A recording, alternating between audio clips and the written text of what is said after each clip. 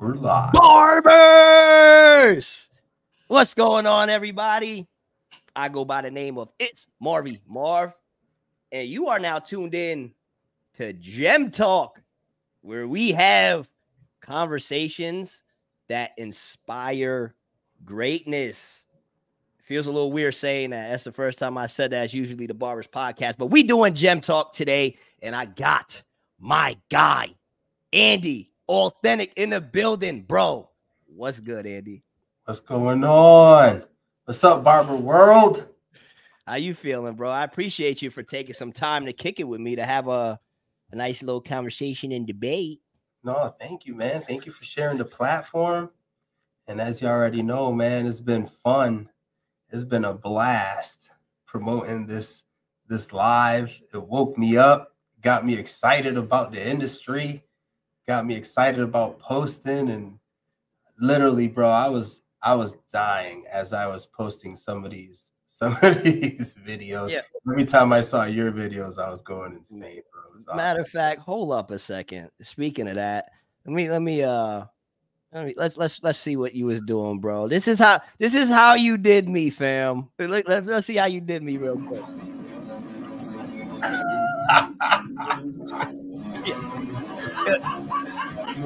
Yeah, you did me like that, bro. Oh man, I love that video, man. That was good, but this one had that one there that you're about to click on. I gotta explain it to some people. Marv is the guy that right now he is promoting multiple haircuts per hour, and I have not heard him talk about if you're too booked, you're too cheap in a long time. I had to find this jewel buried away in his page. Let's see what you did here, bro. Let's see how you Barbers. I don't know one of the biggest lies that humanity has ever been told. Many barbers in our industry are honored at the fact that they're booked weeks and months out in advance. You don't want to be that barber, bro. Wait a minute. Who are you? Bro, who was the first person that told people this lie? You being booked out weeks and months in advance is showing you that your demand is high. Supply and demand. I would be so rich. If you're booked out like that, raise your price a few bucks. I don't know, man. We just got to stop repeating these lies, bro. Go up $5. Raise your prices. When you raise your prices, hopefully you lose 10% of your client, which creates an opportunity for you to get new clients at your new price point. Well, you know the customer is always right? Bro,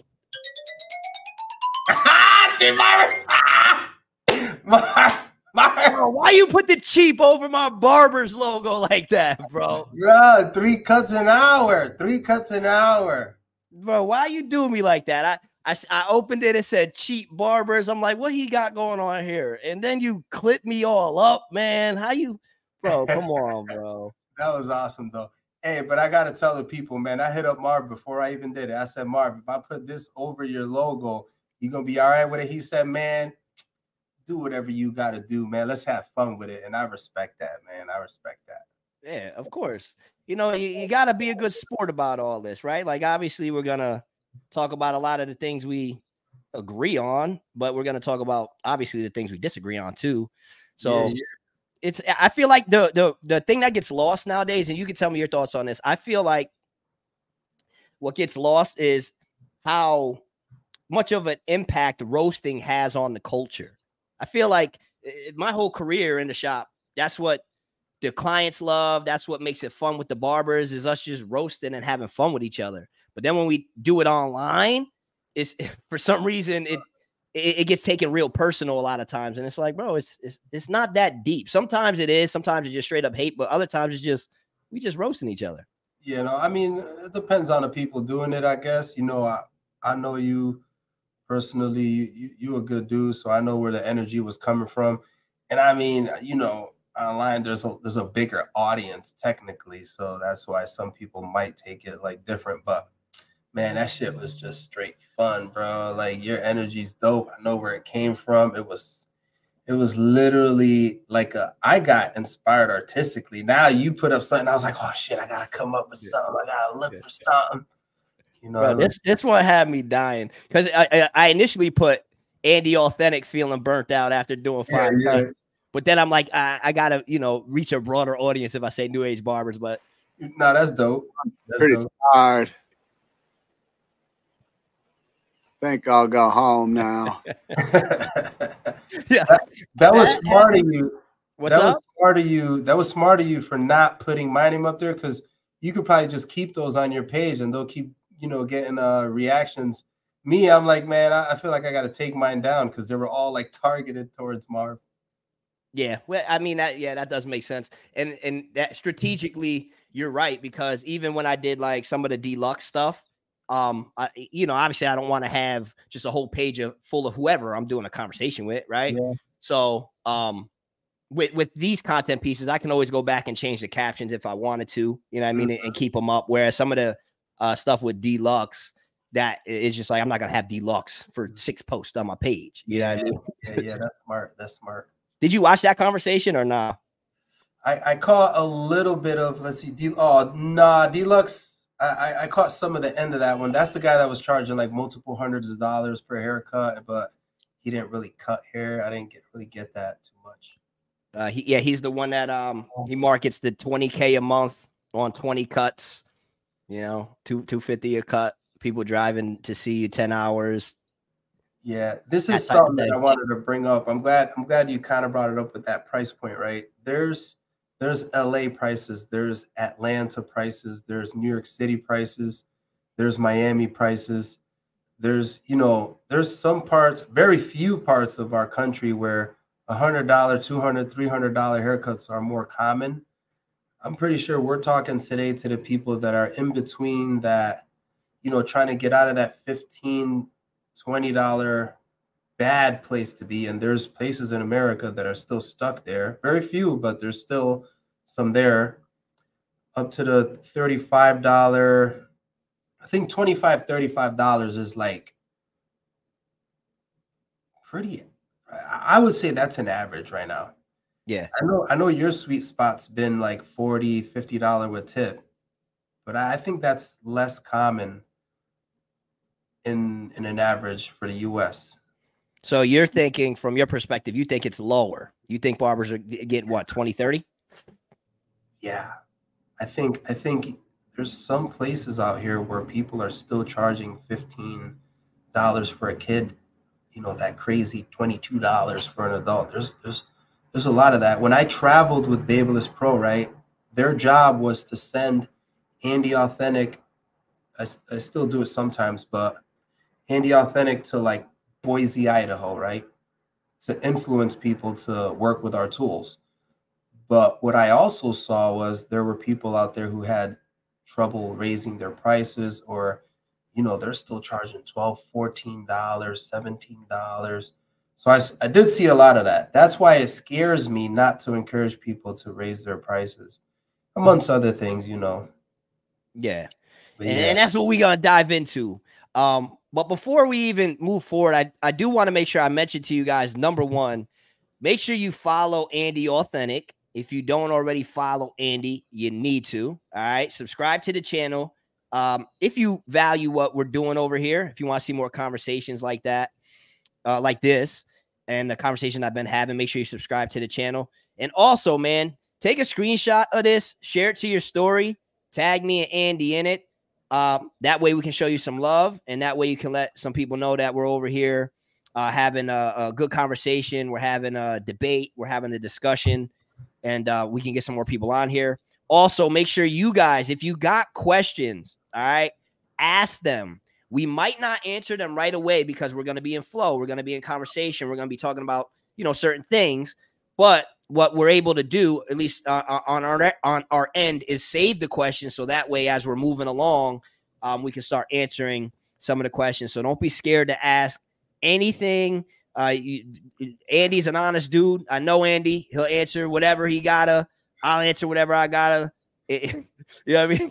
Ask whatever questions. Somebody say, "Yo, I can't follow Andy. He blocked me." Yeah, you must have been doing something wild. For me to block you, man, you must. But you know what though? I go through little seasons. Yeah, if I'm like, somebody comments certain things on my page and you like it, you could get blocked for that in a certain season. So I gotta check it out. I gotta check it out. Lord Duddy, I'll go check out what happened. Yeah. Just type your Instagram name and he can see what's up. I'm always open to reconciliate, though, man. I'm not a grudge holder. I love it. So let's talk a little bit about what led to this conversation. So let me pull this up actually real quick. Now, the last time me and you talked live was about the repost pages. I don't know if you remember that. We was going in. Yeah, I remember. Yeah, I remember the whole repost idea, and we have our thoughts on that. Maybe we'll tap into some of that too. That's always fun. But then we were supposed to go live with the Jalen Rose stuff when he made the video that he did the that people should pay $100 for a good haircut, which I don't know if you guys know. For those of you who may be new to Andy, let me actually pull this up real quick. Bro had the most viral haircut of all time. All time, baby. Bro, this was the most viral haircut of all time. I seen this one on Google too, bro. Appreciate that. That's dope. I like that. And that was a lot of people making a lot more money today thanks to that haircut, man.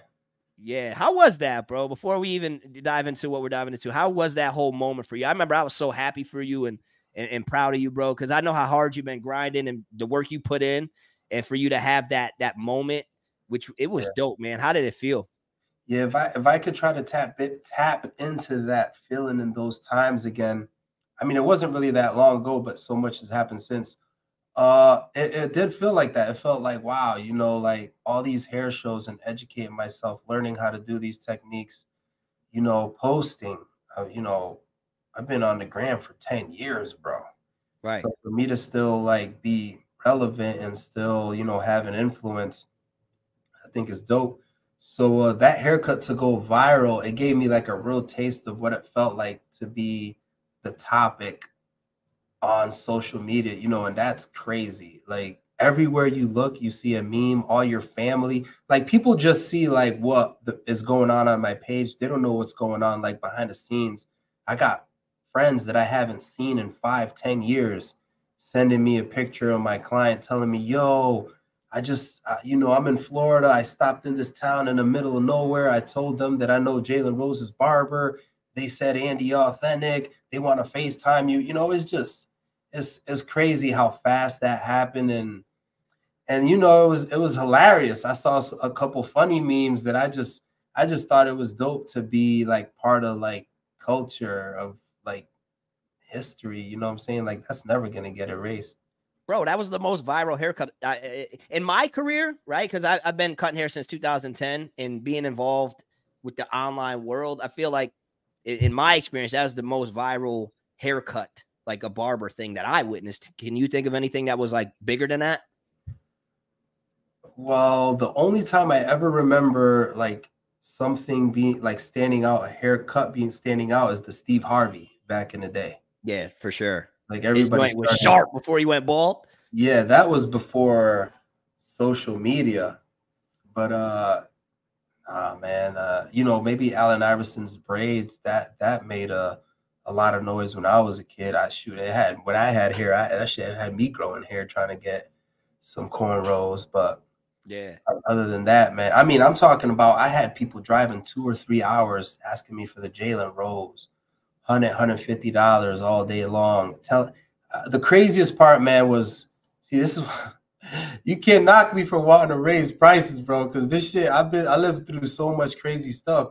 I've had people come down to my shop, right? They'll book a VIP appointment, is $125, whatever, and they'll be like, "I'm surprised that's all you charged."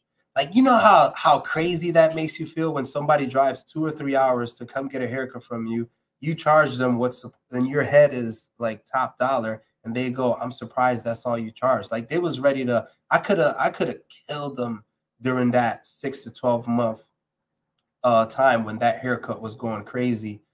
Yeah, man, they would have gave me like $250 a cut if I asked for it at that time. Yeah, bro, it was a dope moment. Like I said, I was so hyped for you. Like I was like living through you. I'm like, yo, Andy's doing this thing because we've been cool for some years now, but like, I've told you this before. You were one of the first people that when I started building on social media and stuff like that, when I'm finding the people that were inspiring me, you were one of them. You know what I mean? Like, so I know how long you've been doing this because you was doing it before I got active.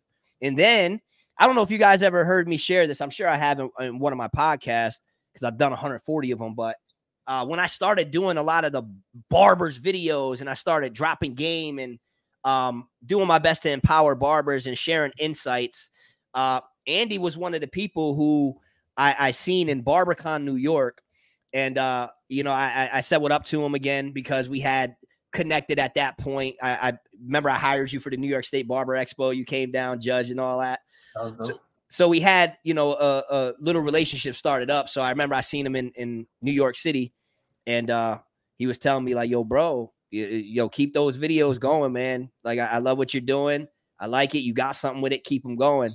And the same way I inspire y'all and Andy inspires y'all that are tapped in right now, bro, when he told me that, I'm like, I must have something. If Andy Authentic, you know what I mean, is saying I got something, I got to keep going. So, you know, like I've done my best to give you your flowers a handful of times, and this is just an opportunity for me to do it again, you know, and thank you because we're cool. You know what I mean? We've been able to develop a friendship, but that like, I'll never let that take away from the fact that like you were one of the first people to really motivate me, bro, and inspire me and to show me that you could do more in this industry. So it's always dope to see where we've been able to take this and where we're going to take it. You know what I mean?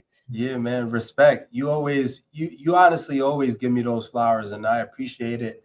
The same way I give flowers to the guys who motivated me. And I remember very distinctly what stood out about you when I first met you. It was around the time, see, there's different graduating classes, right? Our industry has like, when I started, it was Pacino's, Curtis Smith, Danny Amorium, you know, those guys. Then it was Los Cut It, Mark the Barber, that class. Yeah, right. Right. Then it was like maybe another class. Then it some was of the pioneers right there. Right. So every class. So I remember when your class was right after me, and I remember seeing you, you know, making your way up. And I remember talking to you at a hair show. And it was back then, you know, you could see that barbers were starting to feel like celebrities. Yeah. It was when barbers first started showing up to hair shows and people were lining up to take pictures with them. And you would get a barber every now and then that wouldn't take his shades off because he was too cool of a barber for us, right? No, and yeah. I remember Marv saying something along the lines of you had created content or you did something where you used to just say it. You used to say like, yeah, you know, don't worry, barbers. You don't need these barbers who wear sunglasses indoors to approve of you. Yeah, or you said something like that. Yeah, and I was like, yo, I was like, yo, this dude, he don't give a fuck. He's like, he's going at these like high and mighties at the time, right? And that's when I was like, yeah, he's not gonna follow the rules. Yeah, he's gonna break some rules. And then ever since then, you know, it's been fun watching how you did it your way. I appreciate it, bro. And that's, I think, one of the key reasons we connect is because you've been in this game doing it your way. You know what I mean? We're challenging the status quo. We challenge the boundaries, and we do our best to express ourselves and to express our art however the hell we feel we want to do it. So again, I think that's why we connect so good. So let's talk about how we got here real quick. Let me so you posted this. Let me pull that up. Boom. And you posted a post and I shared this right here. You posted, if you're booked and turning down walk-ins on Friday and Saturday, but you're sitting down browsing on your phone Tuesday and Wednesday, congratulations. You're playing yourself, right? Which then led us to having a conversation where we talked about a bunch of stuff, but we talked about how you were feeling when it comes to some of this, like the barber ego and the humbleness, right? The humility in our industry. Yeah. And it led to me posting how it's wild to me to see so many successful $100 a cut booked up barbers who've done so much in their career and for the industry stay humble, while also seeing so many broke barbers who ain't done nothing but make a couple cool videos and post a few clean cuts online, act cocky and arrogant, like they're too good for people. And you commented on it, and then it led us here, right? And then we had some other stuff too that we're gonna get into, but that post specifically, bro, like where did that come from? You know, what made you want to talk about this whole idea of if you're booked, you know, turning down the cuts, you're playing yourself? Where did that get inspired? So, I mean, I'm a business owner, you know, I'm a shop owner. I see, like, I know where I came from, right? About 10 years ago, I started doing this full time. I knew what it took for me to get booked. I knew what type of energy I had to have towards walk-ins, towards clients. You know, I knew what I needed to accomplish with my schedule before I could start sifting through my best clients and keeping them or raising prices, stuff like that. So I see the direction that the industry is going. I think mobile booking apps have helped us, but have also hurt certain barbers. I think social media has helped us, but it's hurt certain barbers. And I think just the value of that the barber has nowadays, it's helped a lot of us make more money, but it's also hurt the growth of a lot of dudes that are coming into our industry. And for anybody who doesn't know, man, me and Marv, we agree on a lot.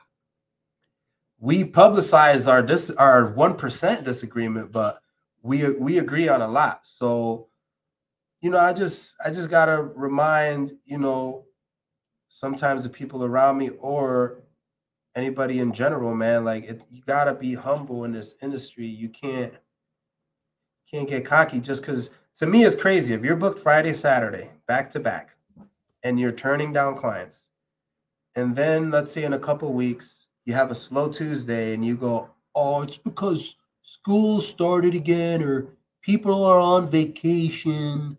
No, man, it's just the way it is in the barber world. You gotta see, this is how I feel, right? If I come in on Thursday and 2 people cancel and I don't get that money back, if I don't cut a walk-in or I can get somebody in there, Friday comes, I'm behind 2 haircuts. I gotta get that money back. Right. You know, and I believe also anytime you're in the shop, minimum you should be making at the shop is $1 a minute. Whether it's 2 cuts an hour, 3 cuts, 1 cut an hour, don't leave that building unless you made at least $1 a minute. If you're there for 8 hours, that's what, $4.80. Yep. And if you don't do it, you better come the next day chasing it. You better go get that back. Yeah, I absolutely agree. And I love how you said the $1 a minute, because that's you know, some of the thinking I definitely wanted to make sure we discuss when we talk about pricing. Right? You know, we talk about the pricing, the $1 a minute. Wait, let me actually pull up, because you I feel like, did I fire at you first or did you fire at me first? I remember I did. I disagreed with something you said. Yeah. What was it? What did I? Let me see. Let me go on my page real quick. Oh, here we go. I got it. Oh, let me mute this sound. Let me mute this sound. I think it was it this post right here? When I put this up. Oh, no, yeah. I love when I click cancel. This one right here. I see a lot of questions. I'm pretty sure we're gonna get to them. Don't give up on us.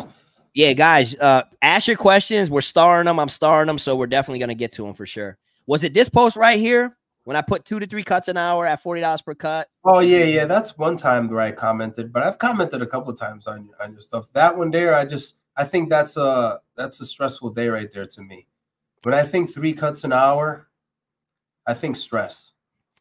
Okay. So let's talk about it while we're here then. So I put 2 to 3 cuts an hour and I put work a 6-hour shift. What about that? Do you feel it's stressful? All right. So let's say a 20-minute haircut, right? This is my opinion. Yeah. Especially if it's a person that you don't know. So if I'm cutting John and I cut John every week, I don't have to ask him his name. I don't have to ask him what he does for work. I don't have to ask him, you know, those questions that you kind of want to ask people when you cut their hair for the first time. Yep. So me personally, if I'm doing 3 haircuts an hour and I'm cutting a complete stranger and he has a beard, I'm going to have a hard time draping him, sitting him down. He's going to look at the mirror. He's going to tell me what he wants. He might pull out a friggin' picture on his cell phone. By the time he does that, not know what he wants at all. Right. And you know how it is. I'm talking real life situation. So he's going to zoom into the sideburn. He's going to tell me how he wants his sideburn. Then he's going to scroll past 2 more pictures and zoom into a beard on a completely different client. by the time this happens, we're into this appointment for like 3 minutes, or we're into this situation, right, for at least 3 minutes. I got him draped. I got his neck strip on. I pump him up, turn him to the mirror. He's going to tell me what he wants. I start my thing. I start combing through his hair. Once I say, all right, so you, all right, cool. Start combing him, start cutting him. Now I'm asking him, you know, his name, blah, blah, blah. Like, this is how I work. Like, I need to know your name. I need to know what you do for work. I need to know what type of energy you got. What type ask them their credit score, social security number. Here we go. Is that what you do, bro? Here we go. You, so you ask them what gender they are, what their pronouns are. That's what you do. How do you identify? Yeah. So I need to know what he does. Like, is he a dude that stays indoors? Is he a dude that's going to be out there clubbing? Is he clubbing this weekend, or is he taking care of his backyard this weekend? You know what I'm saying? That's going to affect how this haircut. If he tells me he's going to go out this weekend, that might want me to style his hair by the time I'm done with the haircut, because I need to show him how we're going to do this crop, right? So now we're getting products involved. Now, and mind you, before I even started the haircut, before I invited him to the chair, I took 2 or 3 minutes to disinfect my tools, right? Let's not forget we're supposed to do that. And I mean, barbers, I know we take a lot of shortcuts, but when you spray barbicide on your tools, or you dip your combs in barbicide, or I mean, spray clipper side, dip in barbicide, there's a time period where you're supposed to wait until, you know, your stuff is disinfected. And that's usually more than 5 minutes, right? 5 to 8 minutes, 7 minutes. I know we all know that. So I know somebody that cuts 4 people an hour is not disinfecting their stuff the way they're supposed to. But anyway, I'm not going to hit them with the low blow. I'm not going to call the state board right now. You ain't even wiping the hair off your trimmers, bro. Yeah, bro. I know it's not going down, but I'm not going to go down that lane, because that's not going to look good on our industry, right? So I'm cutting this dude. It's going to be hard. So there we go. 10-minute contact time for barbicide. But like I said, I don't want to put a bad look on us right now. So I'm cutting this dude's hair. I might style his hair. And me personally, right, I know barbers that do two haircuts an hour. And I hate to say in my shop, but this is where I work. I work in my shop. And I'm sure it happens in every shop in the US. But I personally clean my clients, clean their neck, clean behind their ear, clean under their neck, clean their forehead. So when somebody leaves my chair, they don't have hair on them, on their face, on their neck, inside their ear, anywhere. And also when they get up and walk away, we're about to walk away from my station, when they have hair on their back that I see a lot of people leave the shop with, I blow that off with my air gun, right? So those are all the details that I get done within my appointment. I don't see a 15, 20-minute barber doing that. Yeah.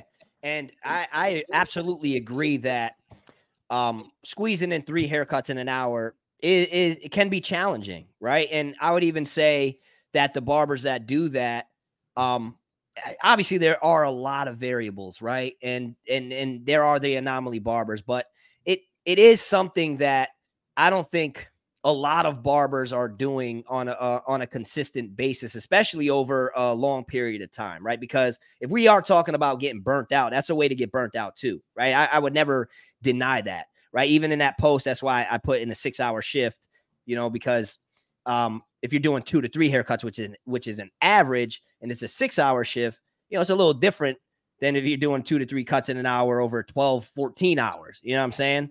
And so my general thinking is, I think the sweet spot, I said this a bunch of times, for barbers is to get to an average ticket or price point of $40 a cut, 30-minute slots, right?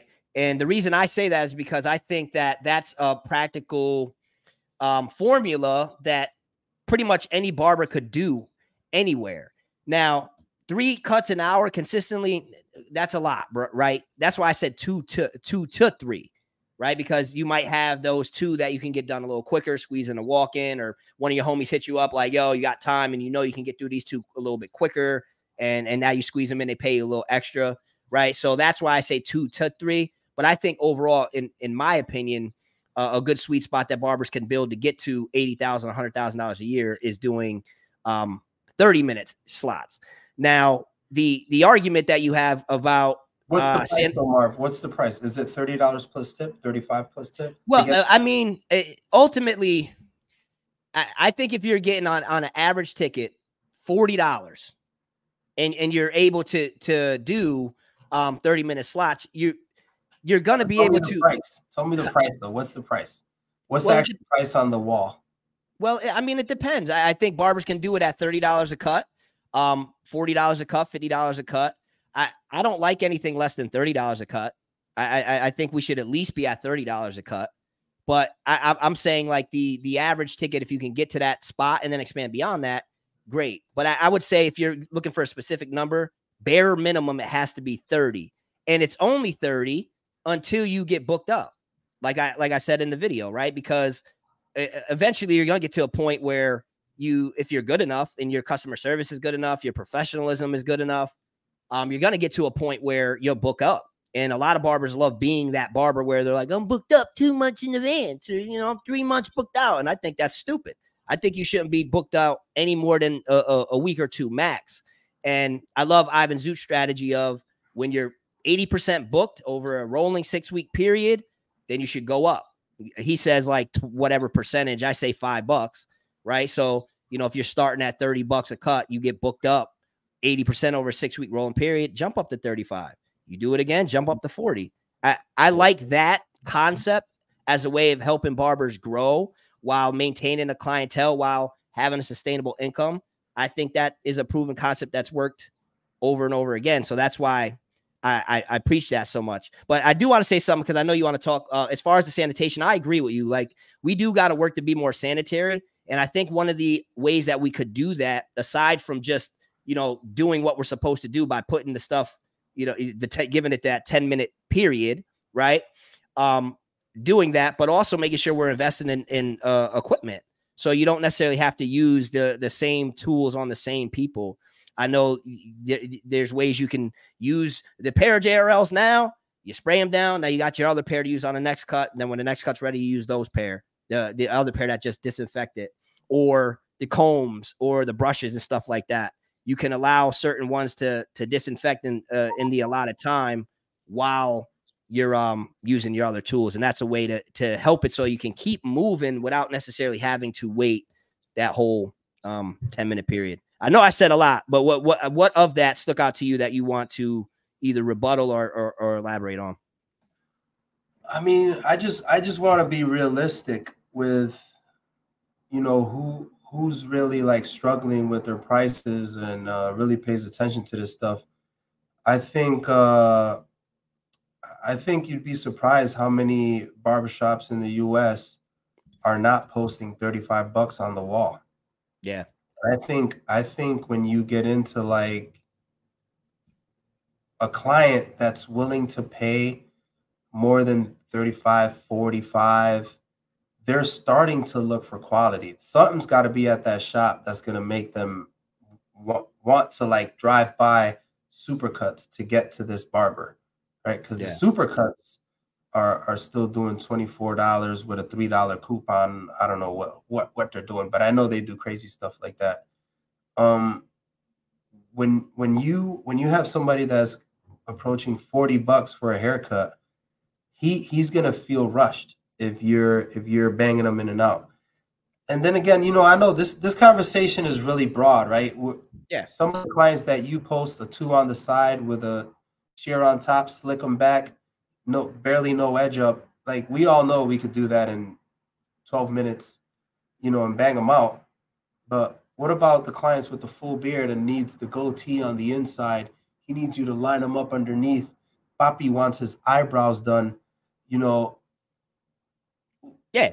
He's looking like, for me, I think we got to get him to at least 45. It's got to be 45 minutes for him, right? All right. Well, as long as we understand that not every haircut could be done 2 or 3 in an hour, and some services just require more time.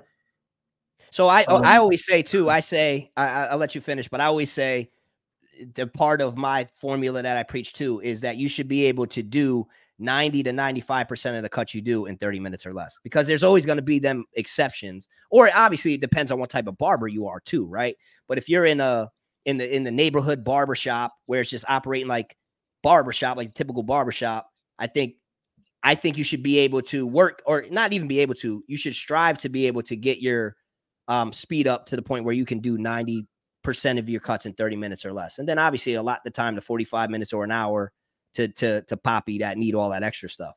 Yeah, I mean, it depends where you are. You know, if you're a barber that's booked up, I don't see why you need to squeeze everything in such a short time. And another big topic I want to bring up is conversation during a haircut. Conversations during haircuts have changed my life. You know, and I need time to do that. And some of my clients need time to talk to me about the things they wanna talk about. But yeah, let's just go to the conversation. I forgot what I was going to say with the other thing. Yeah, but I mean, with the conversation though, would you agree that like me and you are going to have a probably 2-hour conversation tonight, and we could probably go for 3-4 hours, right? But then there's other conversations where, you know, you want them to end quicker, or even conversations where you might be in them way longer than you want it and wish they were done quicker, right? Like I would say that I have those at my chair. Yeah, I don't. The point I'm trying to make, hopefully you find your thought that you want to share, but the point that I guess I'm trying to make is that I don't think the time of the conversation determines the quality, because I've been in some long conversation where I'm just like, yeah, I can't wait till this is done, where I've had shorter, a 20-25 minute conversation where I'm like, yo, that was a dope conversation. I don't like the idea of tying length of conversation to overall quality. I don't think a 25-minute conversation and a 30-minute haircut exists, because you need time to drape the client. You need time for him to walk to the chair. You need time to disinfect your stuff. I don't know. It's just, to me, that 3-minute slot ain't really there for all that.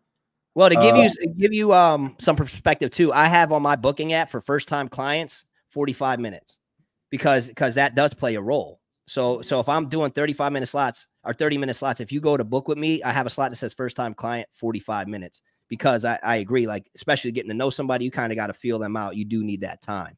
I think, you know what I mean? I agree with that. I mean, I don't want to tell anybody who cuts 2 people an hour it's like not a good way. You should stop this. But we need to be honest about how that day feels, how that service feels.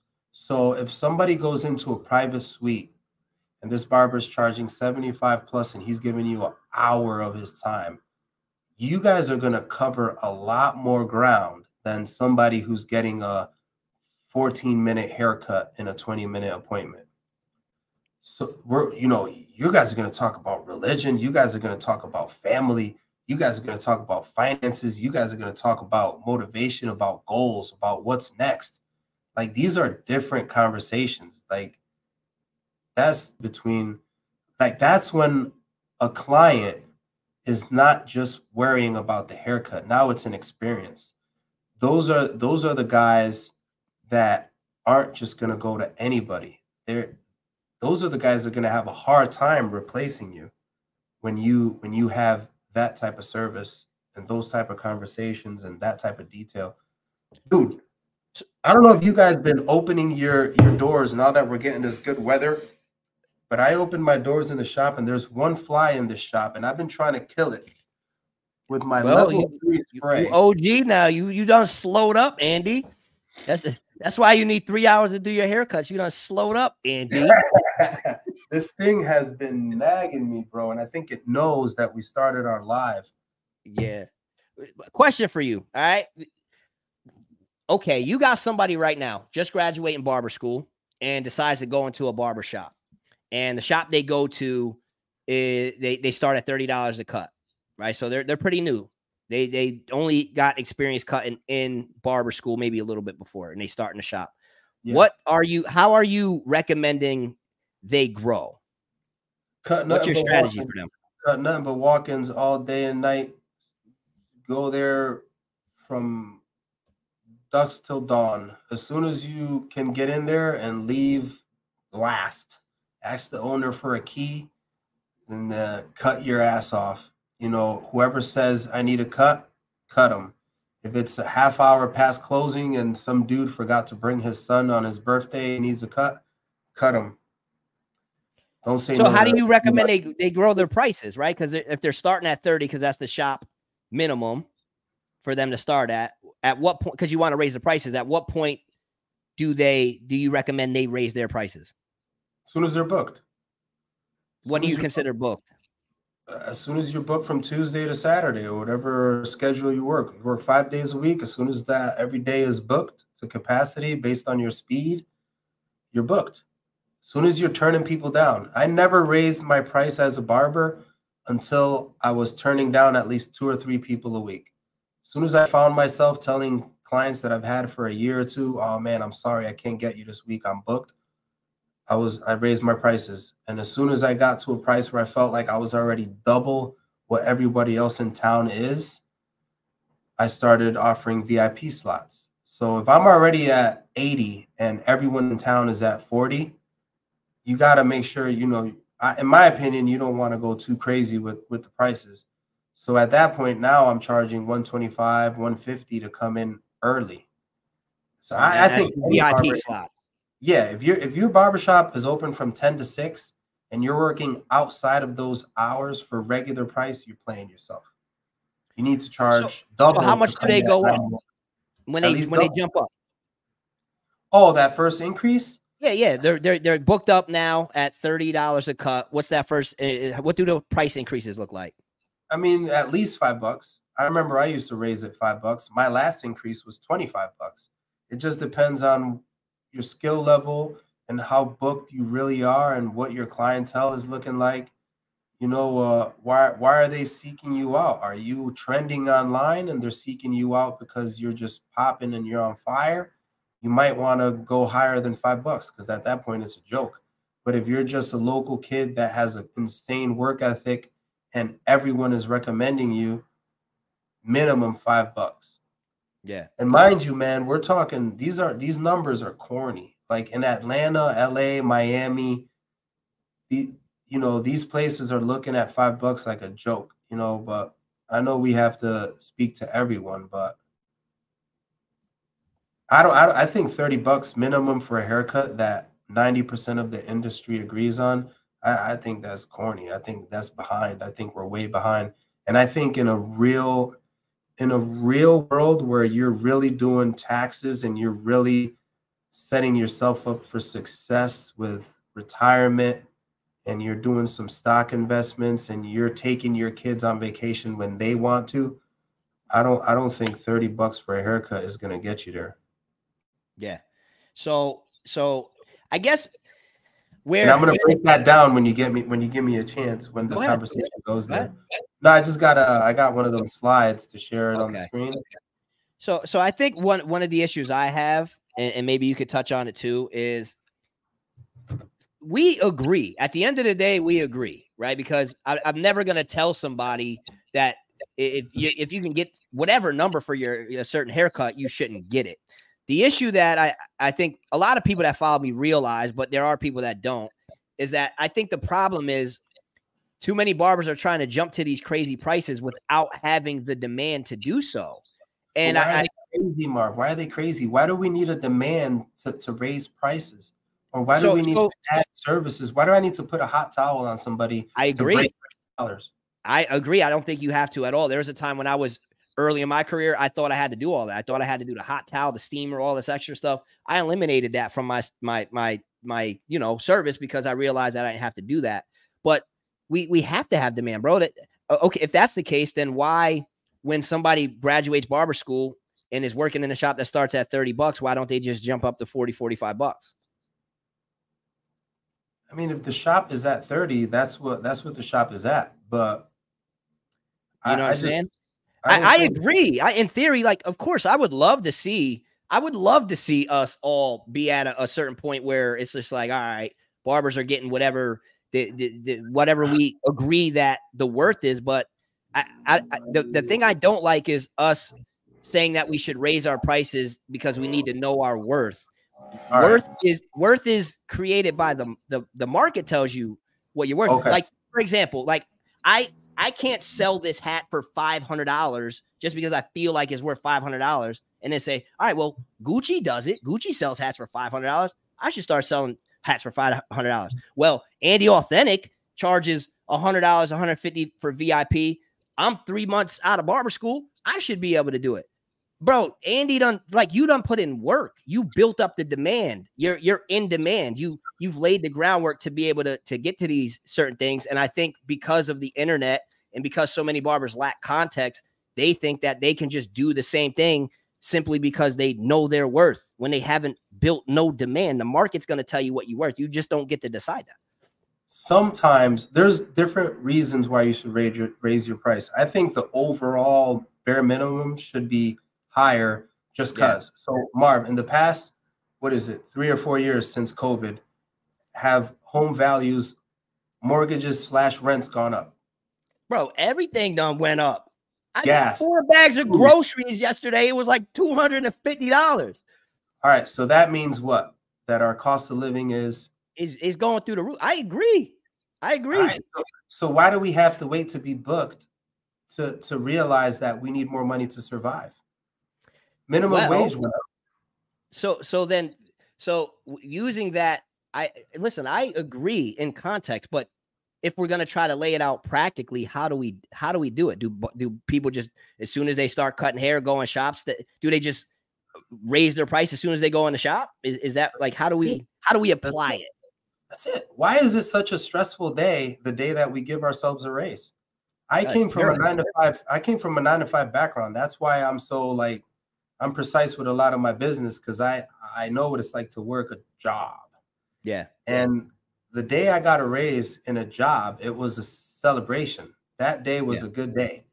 When I want to give myself a raise as a barber, I'm stressed out. I'm going to argue or lose a client. It's like a bad day. Why is it a bad day the day that a barber wants to give himself a raise? I don't get it. In the 9 to 5 world, they get a raise and they're happy. When they work more than 8 hours, they get time and a half. How many barbers are out here working past 8 hours and they're still charging regular price? That's why I appreciate coming from a 9 to 5 background, because when I finally hit this game, and I hit this game late, I was like 28 years old when I decided to cut hair, to turn this hobby into a living. Yeah. And I was ready. Anybody who hit me to work on a Sunday, there's barbers who've never had a job. Yeah. They don't even know, like, when you're working all day on a Saturday, that's a sacrifice. That's not I don't get Saturdays. Yeah. Yeah, that's not normal, bro. Barbers convinced me to do that. Take Saturdays off. Yeah, I got barber shop taking Saturdays off now. Yeah, forget that. Barbers, we give up too much, bro. We give up our Saturdays, our Christmas Eve, New Year's Eve, every other holiday. Everybody's getting ready and drinking and popping and celebrating, and we're slaving away at the shop. We're always there for them. Bro, trust me, man, we're more valuable than people think, and that price can go up for no reason. That's the part where you lose me, because you can't tell me that that bro is graduating barber school and is just gonna go and work in a shop where it's 30 bucks and just start at $50 a cut. Is he on time? Yeah, absolutely. He's on time. Is he polite? He's polite. He's a sweetheart. He's cleaning all his tools. Yeah, he's doing his sanitary job. As all hell. But his cutting is his cut. All right, listen. I've been to doctors. I've been to what do you call the doctors for little babies? A pediatrician. Pediatrician, right? Yeah. I got a couple kids. I've been to pediatricians that sucked. Yeah, absolutely. Sucked. The way they touched, the way they picked up my babies, the way they checked temperature, the way they give them their little shots. Some of them give shots better than others, right? Some of them make your kid cry hysterically. Some of them is just like, and they don't even know what happened. You know what I'm talking about, right? I know exactly what you're talking about. So the pediatrician that's very talented and does an amazing job, does he make the same amount as the pediatrician who just started? Bro, this is do what they need to be booked before they raise their price? This is what we gotta do. It's true. Those people have set salaries. When Bristol Hospital puts up a hiring for a pediatrician, They get the job. That's it. Day one, they get paid the salary. There's no, you got to be booked before we give you full pay. There's no, people have to like you, and you have to be good at what you do before you make the in $90,000 or whatever they make, 120, whatever they make. There's a lot of professions out there that we don't even know if they're good. Do you know if your mechanic is talented when you first go there? No. Bro, I don't know if my mechanic is talented now. But he gets the job done. So is the kid going to get the job done without you knowing if he's the best in town? Bro. It's the same, Marv. It's, bro. Listen, I love it because I love the idea of barbers. I love the idea of us raising the bar, right?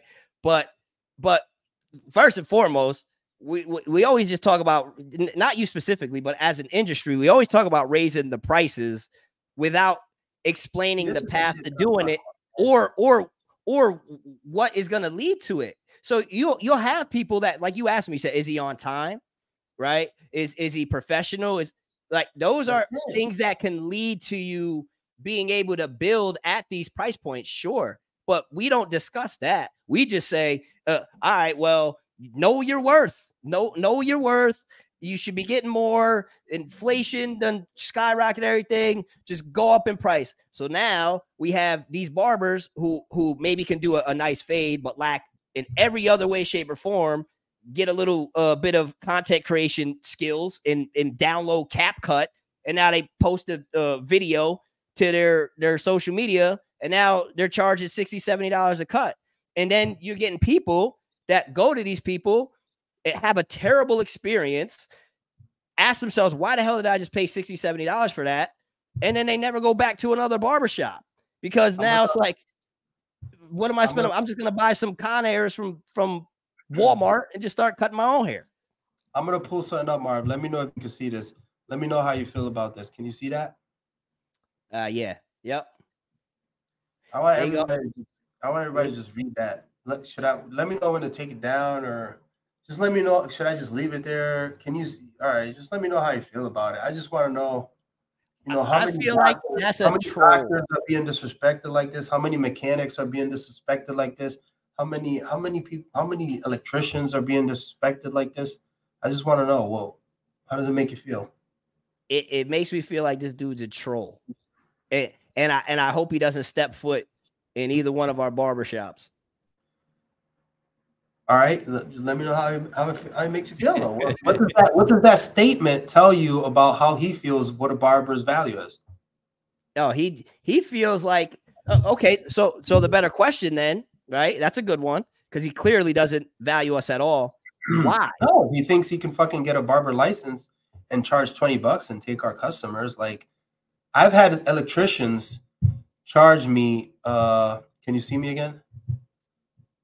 Yeah, I've had electricians charge me a price that I wasn't crazy about. I didn't feel like I could go get an electric license and then just take his customers or whatever. I've had mechanics do shitty work. I've had mechanics do my brakes. A week later, one of my calipers came off. He messed up. I called him. We got it. He fixed it, whatever. But so what's your solution to that? What's your solution to that? So this is the thing. Barbers are one of the most disrespected professionals ever, bro. Ever. Yeah. Like this is what I like to say. The barbershop in the 90s and the 2000s, they left us a bullshit industry. They left us garbage. They left us trash to pick up. We picked this up. This generation of barbers that are in this chat, and me and you and guys like me and you, we took this up a notch. We're the ones that brought respect into this. We're the ones that are catching up to the cosmetologists, right? Because we are. The generation that came before us, they left us trash, bro. They're the ones that negotiated prices. They did crappy work schedules. How long have hairdressers been working by appointment? Oh, forever, right? Do they do walk-ins? Do they do the walk-in thing with 2 cuts an hour? I mean, it's apples to oranges, but no. No, don't tell me it's apples to oranges. It's totally different. Every time I bring up a comparison, their services are way longer. They're not. They have people coming in getting a one all the way around or a gentleman's cut. Like, so I'm supposed to take an hour to do a gentleman's cut and talk this guy's ear off, bro. I cut a client a couple weeks ago, right? I had he booked a 30-minute slot. I had a 45-minute window to just play with, right? So he came in, he had a basic haircut, a one on the sides, little trim on the top. So I had some time to just whatever. So I'm just chilling. We're having a conversation. We're laughing. We're roasting. Realistically, I could have got him done in probably 20 minutes, right? 25 minutes, realistically, even faster if I started rushing, right? But I dragged it because I had a little bit of time. So we get up to about the 35-minute point, and his phone rings, and it's his woman, right? So she's like, just like, where are you? Where are you? He's like, I'm in the barber chair. You know, I think he's just about done. I'll be there soon. I know he's just about done. I'll be there soon, right? So at that point, I'm like, this took way longer than he thought it was going to take. So I could wrap it up at any moment. It was a simple cut. So I ended up wrapping it up, sending him on his way. But I say all that because he came in there assuming that he just had a simple cut. He wasn't trying to be there for 45 minutes or an hour. He probably was thinking he's going to be in and out 15, 20 minutes. But me being the barber that wants to just take a little longer, pamper him, talk to him, do all that. Now he in trouble with his wifey, and you already know how that go. So even if you love the haircut, now she talking about where you going, and he's like, I'm going to get my haircut. Where you going? The same guy I went to last time. Now it's a whole thing. You know what I'm saying? I couldn't keep track of what you just said, Mark, but how long cosmetologists do appointments? Yeah, but their services are way different than ours. They're doing hair. Who makes more money, Cosmos or barbers? I mean, it depends. Because it depends, bro. All right, Mark. I'm sponsored. Who charges more? Listen. I'm sponsored. No, they get their money while they're in the shop for 8 hours. Doesn't matter how they do it. I've been going. I took my daughters to get their hair cut for school. Listen to this one. Sorry, I don't want to get. You don't want to lose your mind. I got you. I've been going to hair shows with Babelist, right? Yeah. I'll do the Connecticut Barber Expo. I'll do the, all the other expos that are around barber related, right? I'm at the booth. I see what the barbers are spending. I see how they go up to the clipper. I see how they look at it. I see how they turn it on. I see how they check it out. I see how they put it on their wrist. They're asking a million questions. How's the motor, battery life? Did you guys fix this? Did you guys do that? I see that. Then I go work with Babelist, and I see what they spend. Then I go work with Babelist, and we're doing what's that big New York hair show, whatever over there? IBS? The IBS show, right? I go to IBS. I'm at the booth, and this hairdresser comes up and she goes, "What's the newest you got?" These right here.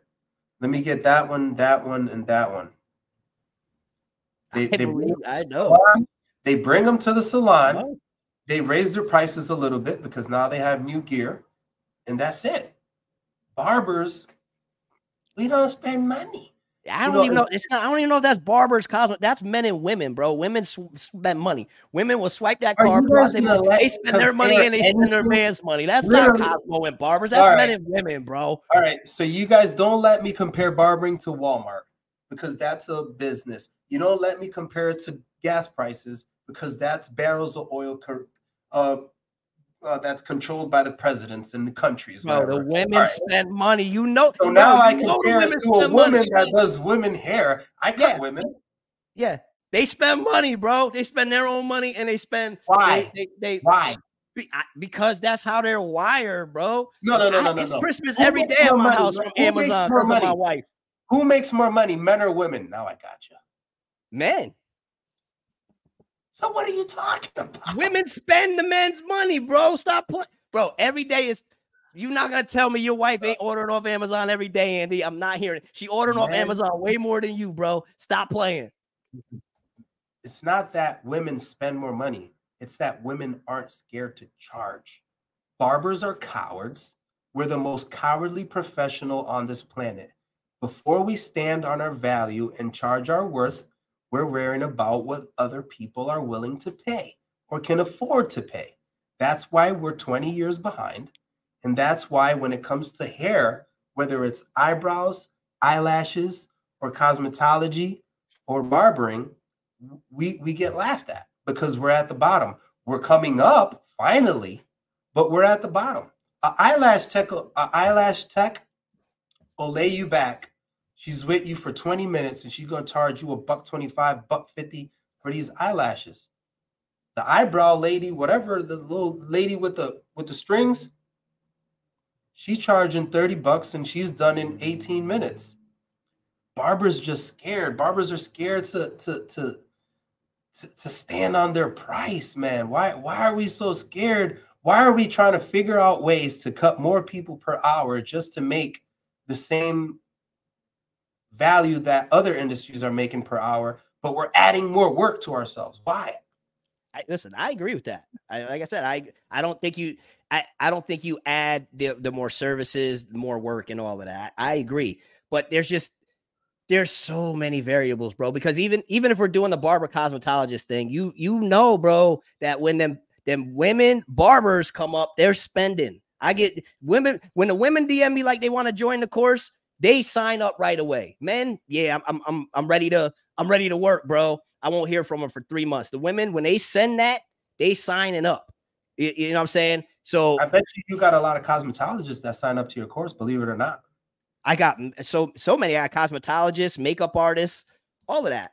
But to say that they make more money, I can't necessarily agree with that because I can agree with they charge more, right? But because I brought my daughters, I brought my daughters. I can't agree with that, man. Because I brought my daughters to to get their hair done for school, right? They were there for 4 hours. I paid her $300 for 4 hours. You can make that. You can make more than that. I can make more than that doing a couple haircuts in the barbershop. So the charge more, sure, but they're also having people in their chair way longer than we are. No, they make a lot more money. They do. That ticket is low. $400. That's a quick cut and color. You know, maybe I don't know. I can't really talk about the Cosmo world because I don't do it. But I know we're both sitting here acting like we're in the salon and all that. I'll tell you what, my boy's sister, right? This is how the only way I could, because this is all I know. This is before I started doing hair full time, and I didn't think there was money in barbering. This was maybe at least 15 years ago. She was making 200 plus a year, and I thought that shit just sounded like impossible to me.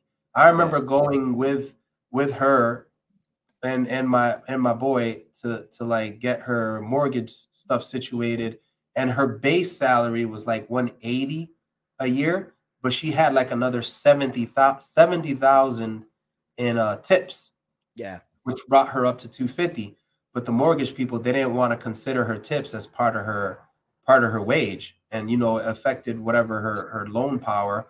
But I remember those numbers to me at that time were crazy. So I know for a fact women make way more money, because I could tell, bro. Go to IBS, go see how they spend money. Go see how. Andy, you don't got to convince me that they spend money. I'd say, like, if I could do it all over from scratch, I probably would have just made a bunch of products and stuff for women, because I know women spend money. I'm not going to argue with you with that. Like, I know they spend.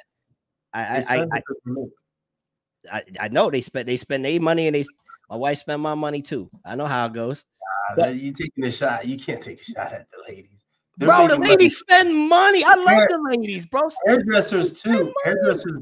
Hairdressers too, bro. Like when you go to because remember, bro, I've been going independently, but also with some of these companies to these big shows in Mexico, Colombia, Brazil, all over the US. When those cosmetologists come in the room, like, you could tell those are cosmetologists. They're dressed up from head to toe, the nails done, hair done, makeup, everything, and they're spending big money. Those ladies know how to make money. That's why they've been doing appointments for so long. And it's not because women spend more money than men. Men make more money than bro. Women. They do. And here's the other thing, right? Why do they get to charge more? right? Because okay, if we can talk about, I'm bored. It's not about not being scared, bro. Like when you're going into these, yes, bro. Because when you're going into these salons, you ain't walking into the weed cloud, bro. You ain't walking in with your kids and they got the most explicit music on. They ain't dressed like bums up in there. You know, they're not ignoring you, right? So, all right, if we're gonna, right. I'm glad you're bringing this up. I'm glad you're bringing this up. I'm going like this. Yeah, let's go because I think. Listen, I'm with you. It's not that I don't think we should get paid more or we should charge more. You already know it's not about that. It's about what's it going to take to get us there. Aside from just saying that we need to charge more and we need to go up on prices and we need to know our worth. I think know our worth is a terrible strategy. So for me, it's okay. If we're going to go up, we're going to make more money. How are we going to do it? So some of the strategy I share is improve your cutting speed, fit a bigger market of people, right? Build up that clientele like Andy Authentic did, like Marv did. So that way we can raise our price. We can get to a price point we're happy with, maybe start saving some time, right? Getting some of our time back so we can start doing all of these different things, right? I'm trying to deliver a strategy. Or we talk customer service, like this is how you improve customer service. This is how you come off as a professional. These things will help us raise that bar. But I don't, just simply saying that we need to go up on price because we know our worth. That's, I think, what drives me the craziest, because I think it's just an absolutely terrible strategy. And if we're going to use that as the strategy, why are we going to stop at $40 a cut or $50 a cut? Why don't we just jump to $150, $200? Why don't we just jump to $1,000 a cut, $10,000 a cut, and know our worth? You know what I'm saying? So I want to share one more slide, but before I do that, I want to remember that I wanted to say this. So we're not going to provide that experience like the salon does, where they give away wine, they give away champagne, they shampoo your hair before every service, which is something that maybe 1% of barbershops do, and they start charging those big dollars. We're not going to get there unless we're charging money. It takes money to make money. So if you're not charging more money, you're not going to be able to afford a receptionist. You're not going to be able to hire a shampoo girl. You're not going to be able to give away liquor and little hors d'oeuvres or whatever we got to do to raise that price. So I want to share this real quick. Let me know how you feel about this one, Marv. All right. These are comments on social media that are talking about us. I know, but the thing is, I get it. I see that. How does it make you feel? What it does for me is what it makes me do is think, why do they think that? Why do they think that? And how can we change them from thinking that? That's what it makes me do. Obviously, I think it's bro, there's a lot of barbers making $100 an hour, and we should be making $100 an hour. We do some amazing stuff. But at a certain point, we got to ask ourselves, okay, why do so many people feel this way, and figure out what we got to do to change it so that we can change that mindset, so that people don't just look down on us and don't respect us. There's a reason why. You know what I mean? So how do we solve that problem? Why can't we all make $100 an hour? Because we don't carry ourselves in that way, bro. We're not at the shop when we say we're going to be at the shop. We come in late because we don't got no appointments. We leave early because there ain't nobody on our schedule. We be high as hell up in the shop. Forget to turn the open sign off. We don't sweep up the hair. We don't sanitize our tools. We, as an industry, we got to elevate the barbering industry if we're going to be able to elevate these prices, or the people, they're never going to take us serious. You know what works against elevating us as an industry? Convincing barbers that they should do multiple haircuts per hour and skipping sanitation and skipping the conversation and the service and the details. Well, you never heard me say skip sanitation, bro. When you're squeezing multiple people in per hour, it's going to happen. Yeah. Okay, how about this one, Marv? How does this one make you feel? Which one? There's 3 of them up there. Hold up. Let me get this. All of them. Hold on, I think he was just talking crazy. I'm paying Barber 100. I cut my hair. You guys have lost your mind. Better take it back to the 15 because that's ooh. That's all we're worth. Yeah, listen. I hear you, but why does he think that? Why? Look what he wants to do to us in the last one. Why does he think that? Because we're too scared to stand on our value. I don't. That's the part where I take it personal when somebody don't want to pay me what I'm worth. This is not a game, bro. If somebody comes in the shop trying to negotiate with me, you don't realize who you. This is the problem. This is one of the problems. You don't realize who you are.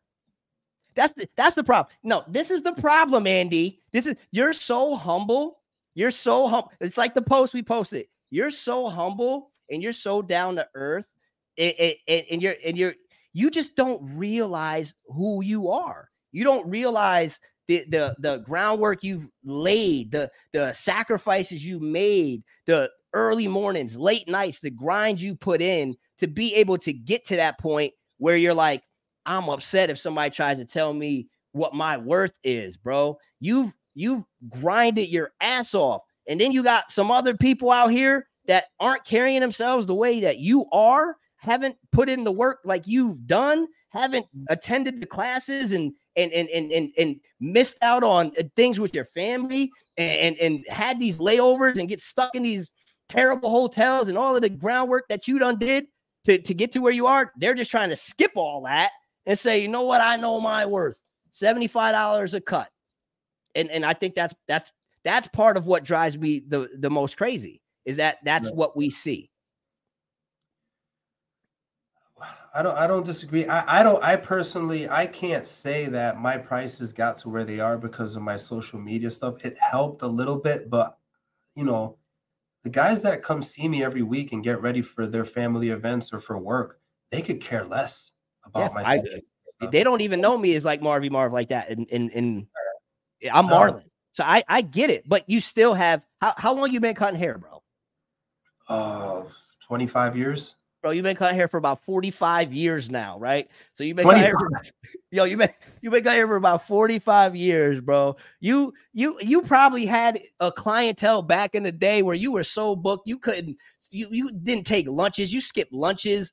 Like, bro, you grinded to be able to get to where you are now. So you think that we're just gonna be like, all right, well, you know, it took me all of this to get to here, but now you know what? Forget all that. Y'all are straight out of barber school. We need to raise the bar. Go in the shop. I don't care if the shop owner is saying it's $30 or $35. We're gonna start charging $65. I mean, you can't just wake up one day and charge whatever you want. I'm not saying that, but do I think that our industry is undervalued right now? Yeah, badly. And it's very highly disrespected. Extremely. John said you was cutting Rosa Parks. Yo, bro, John, he ain't stop, John. Stop, John. Don't do it. I control Andy. You can't. I want to see this one that I saved here. I can't even remember. Hold on. So go over to where it says starred. Yeah, no. I mean another. Could I share another one? I don't know if you're tired of me sharing stuff on the screen. But check as you're sharing it. Barbers, real quick, if you haven't done so already, make sure you follow Andy Authentic on all social media platforms because Andy's the man. If you're enjoying this conversation, you want to see more like this, subscribe to the channel. And also make sure you take a screenshot, share this to your story. Let them know that it's a fun conversation going on over here and come over and contribute. So I want to read this one and I'm going to share what it makes me feel like. All right. This guy here said, fools want to make what nurses make.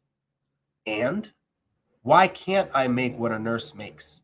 That's a fact. Who said that a barber is worth less than a nurse? Is that not like our background? Didn't we come from like a medicinal background? I don't like that one, though, bro. We're not nurses, bro. We cut hair. No. I'm not saying we are. I'm just saying, why are we less than them? If a nurse makes $140 a year, I should be able to make that too. Right? I agree. But then he goes further, like a lot of clients do, and they said, what happened to $10 haircuts to help the community? Oh, okay. This is called guilt trip. Oh, yeah, that's a fact. This is called guilt trip. These are the people that hit us up to do free community haircuts for back to school, and they make you feel like you have to do it. They make you feel like you have to give back. What, bro? The barber already gives up his weekends and his holidays and his back, his wrist, his legs. Why do we have to give up money too? It's all about money nowadays. I think a quick haircut should cost no more than $20. Those are those 3 haircuts an hour. Yeah, he'd be upset if he got more remorse here. Then he goes, "What are you, a hair engineer?" The F out of here, he says. Nah, you're a hair artist. You're the hair art. So listen, if they don't respect me as a barber, they don't think my accolades are worth anything. They think we go to hair school for 1 year and this other profession goes to school for 8 years. You guys aren't worth the same. You guys, listen, if they're not going to respect us anyway, you might as well raise your price. And if they want to come, they come. If not. No, Andy. No. We can't have a bunch of barbers raising their price and sitting in the shop just scrolling on their phone and just, well, you know, just there's now they got to pick up a part-time job. They're Uber and Door Dashing and delivering pizzas because they're like, I should be worth more. I should be respect. We can't just, you know why Barber, you know why Tom, who raised his price to $55 minimum, is going to sit down on Wednesday? Barf? I'm waiting. Yeah, why? Why is he gonna sit down on Wednesday? Because John, that listened to you, he kept his price at $27. Bro, stop! No, you're not putting words in my mouth, Andy. You're not put. I never said we can play up the bit. We can play the video where I said if you're too booked, you're too cheap, or whatever I said. You booked up, raise your price. We're in agreement, bro. We're in agreement, dog. We're in agreement. I just think we gotta. I think where the one part where we I don't even know if it's disagree, where we see it a little different is you're just like, let's raise the bar as an industry as a whole, which I love that idea, but it's to me it's more fantasy land for us just to be like, all right, we're just gonna all raise our price. I would love to see that, but is it practical? All right, no. So for me, I'm like, okay, well, let's think about it here. How can barbers make whatever $75,000, $100,000 a year, get to whatever price point, whatever they're trying to make per year? How can they do that? So that's why I'm always trying my best to preach marketing, professionalism, customer service, learning how to cut faster. It's a very valuable skill set to have. It's better to have it and not need it than need it and not have it. As much as you take your time and do all of your additional services, if you had to put some pep in your step for whatever reason, I already know you could do 2, 3 in an hour, but you're at a different point where you don't want to. That's a good point. Sorry if I cut you off. No, you're good. Go ahead. I don't want you to lose your thought. So the reason why I can do 3 cuts an hour, I can definitely turn it up a gear, and you know, the detail might not be the same, but I could get it done. The reason you're gonna get it done probably better than 97% of barbers because you're Andy authentic. You just don't realize it. The reason why I don't do that though is because number one, bro, I love cutting hair. You're an artist. I used to do this for free. Then I got tired of doing 9 to 5s. So I said, shit, if I'm gonna be broke and miserable, I might as well go get my barber license. And I thought I was gonna be a broke barber because at that time there was no money in this. But things changed. You know, the industry boomed. Social media put us out there where we are today. But the reason why I don't overexert myself in the shop is because I don't want to hate cutting hair, bro. I don't want to get to the point where I come into the shop and I'm already like, is it 6 o'clock yet? I never want to feel like that. So that's why I price myself accordingly, only to protect my passion. That's really why I price myself, bro. 1, I was booked. And 2, I never want to hate cutting hair. I want to make sure that when I leave the shop, I'm not tired and I have a pocket full of money. So those are some reasons why I raised my prices. And I don't think a barber, when is it going to take for this barber who's cutting 2 people an hour every day? I think even 2 people an hour every day. Maybe you love it. Maybe you do. I don't know. I can't speak for everybody. Well, it depends. Like me, I'm a people person, right? So this is, again, where the variables play, right? So for me, I'm a people person. I've honed my skill set to where I can get busy, right? I'm nice with it. And I got some clientele that is they're simple cuts, and they want to get in and out, and they pay a higher premium to be able to get the quality cut I provide in a timely fashion, right? But for me, there's not time. Again, I cut a lot less now because I do all this other stuff, but I don't hate what I do, right? Like if I'm in a shop and I do, let's say 10 haircuts in whatever, 6 hours or something, I'm not leaving drained. I'm not leaving exhausted. I think that can happen for sure if you're a certain type of person, and it's just a lot of people's energies. You really wear them and you hold them. I think that could mentally exhaust you and drain you out for sure. I think you can also get burnt out if you're just not effective with your time management and your skill set, and you're not as efficient as you could be as a barber. I can see where it can lead to getting burned out, but I just don't tie the idea of doing 2 haircuts an hour to you're doing that, you're going to be burnt out, because there are a lot of barbers that aren't. Their barbers, their barbers doing 15, 20, 30 haircuts a day. Me, if I had to pick an amount of cuts I think is a good spot to be at, I would say 10 to 12. But if you're going to do 10 to 12, I also think that you should be able to do 90% of those in 30 minutes or less. Because if you're doing hour-long cuts and you're doing 10 to 12, at that point you're in the shop 12 hours, which I'd never recommend. I think we need to normalize barbers being in the shop, 8 hours or less. I don't like the idea of just staying to collect the money and squeeze everybody in. That's what I think leads to the burnout more than anything. Right. So I put this comment up on the screen because I want to get to it. But real quick, Marv, how many barbers do you know in all the time you've been cutting hair that quit cutting hair? You just got tired of it, whatever reason. They moved out of state, or they got their what is the license, the trucking license? What's they got their CDL. CDL. I was going to call it a DLC. I knew it was off. So the CDL. How many do you know that quit cutting hair? I tell you what, I know a good handful, and we're going to see a lot more over the next year or two. All right. Any of those handful that you know that quit cutting hair, they got tired of it, they hate it, they don't want to cut hair ever again. Were they charging top dollar? Tell the truth, bro. No, not that I can personally know. No. Nobody that charges top dollar. Except for Deluxe. Deluxe got tired of charging $250 a cut, so he retired from cutting hair. All right, so there's one Deluxe. Nobody's gonna quit their passion, especially when they're getting top dollar for it. That's a gift. That's a dream come true. Yeah, for sure. So 24K Eric said, how many clients do you do a day that give you $100 a haircut? So let's get this out there. I don't charge $100 for a cut, bro. Like in my area, people are charging $28, $25, $35 for a haircut. I charge $75 for a haircut. I'm already double what everybody else is charging. How long you been cutting? 25 years. Just so you guys know. Well, licensed 10 years. So 10 years.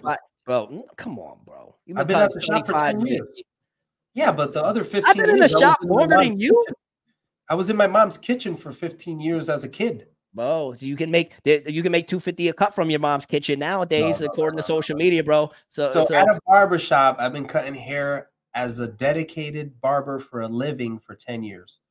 But this is what I'm saying. I don't charge $100 a haircut, but when I'm booked, you want to come in early, that's $125. When I go out of state and cut a celebrity, we're talking $500, $600. I don't know what Andy, why don't you charge $100 a cut? I probably could, but why don't you?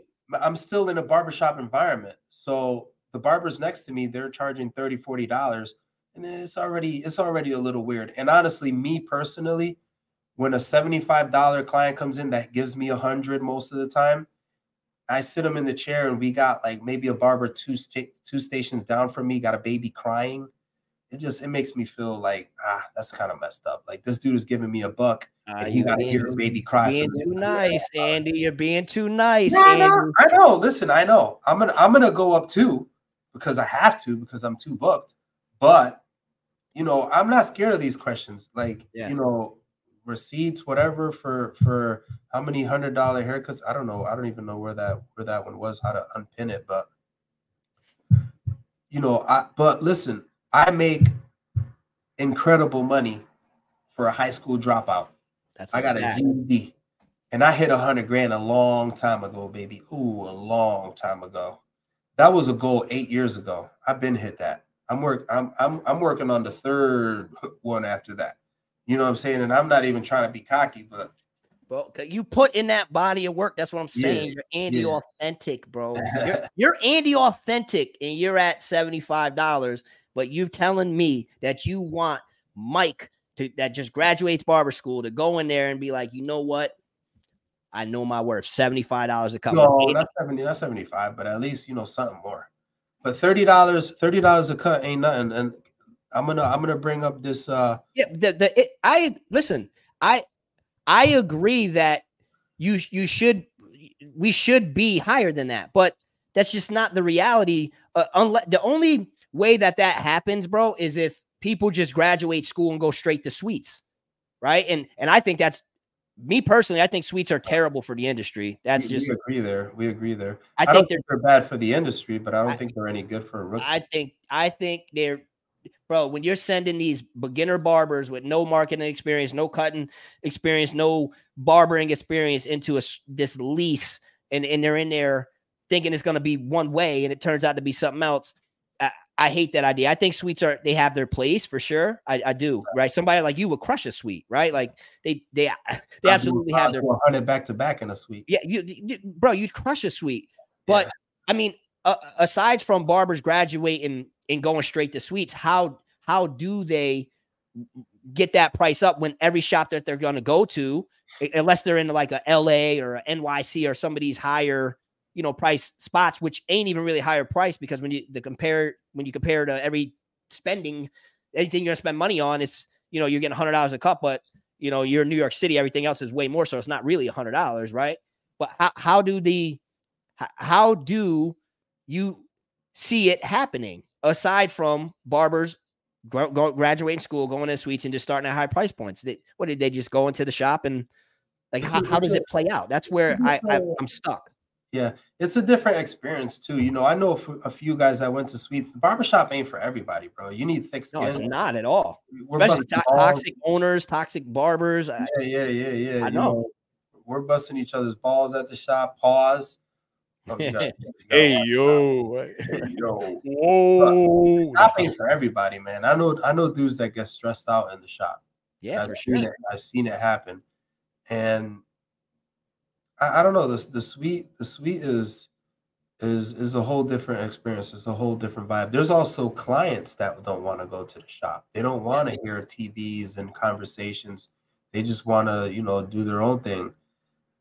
Yeah, I think the suites have their spot, but I think my biggest issue with the suites, more than anything, the more I think about it, is the fact that I think it adds to the individualism in our industry. I think that's why we're struggling a lot as a whole, because we're so individualized and we're getting so far away from building as a team. Like, we'd rather have the whole grape than a piece of a watermelon. Like, we're getting sold that, build your own business, or else you're going to help somebody build theirs. And not everybody is made out to be a business owner, right? And there are a lot of people that would flourish a lot better in a system that was ran by somebody else than trying to run something on their own, So I think part of the reason why I push back against suites is because I see how it's creating so much.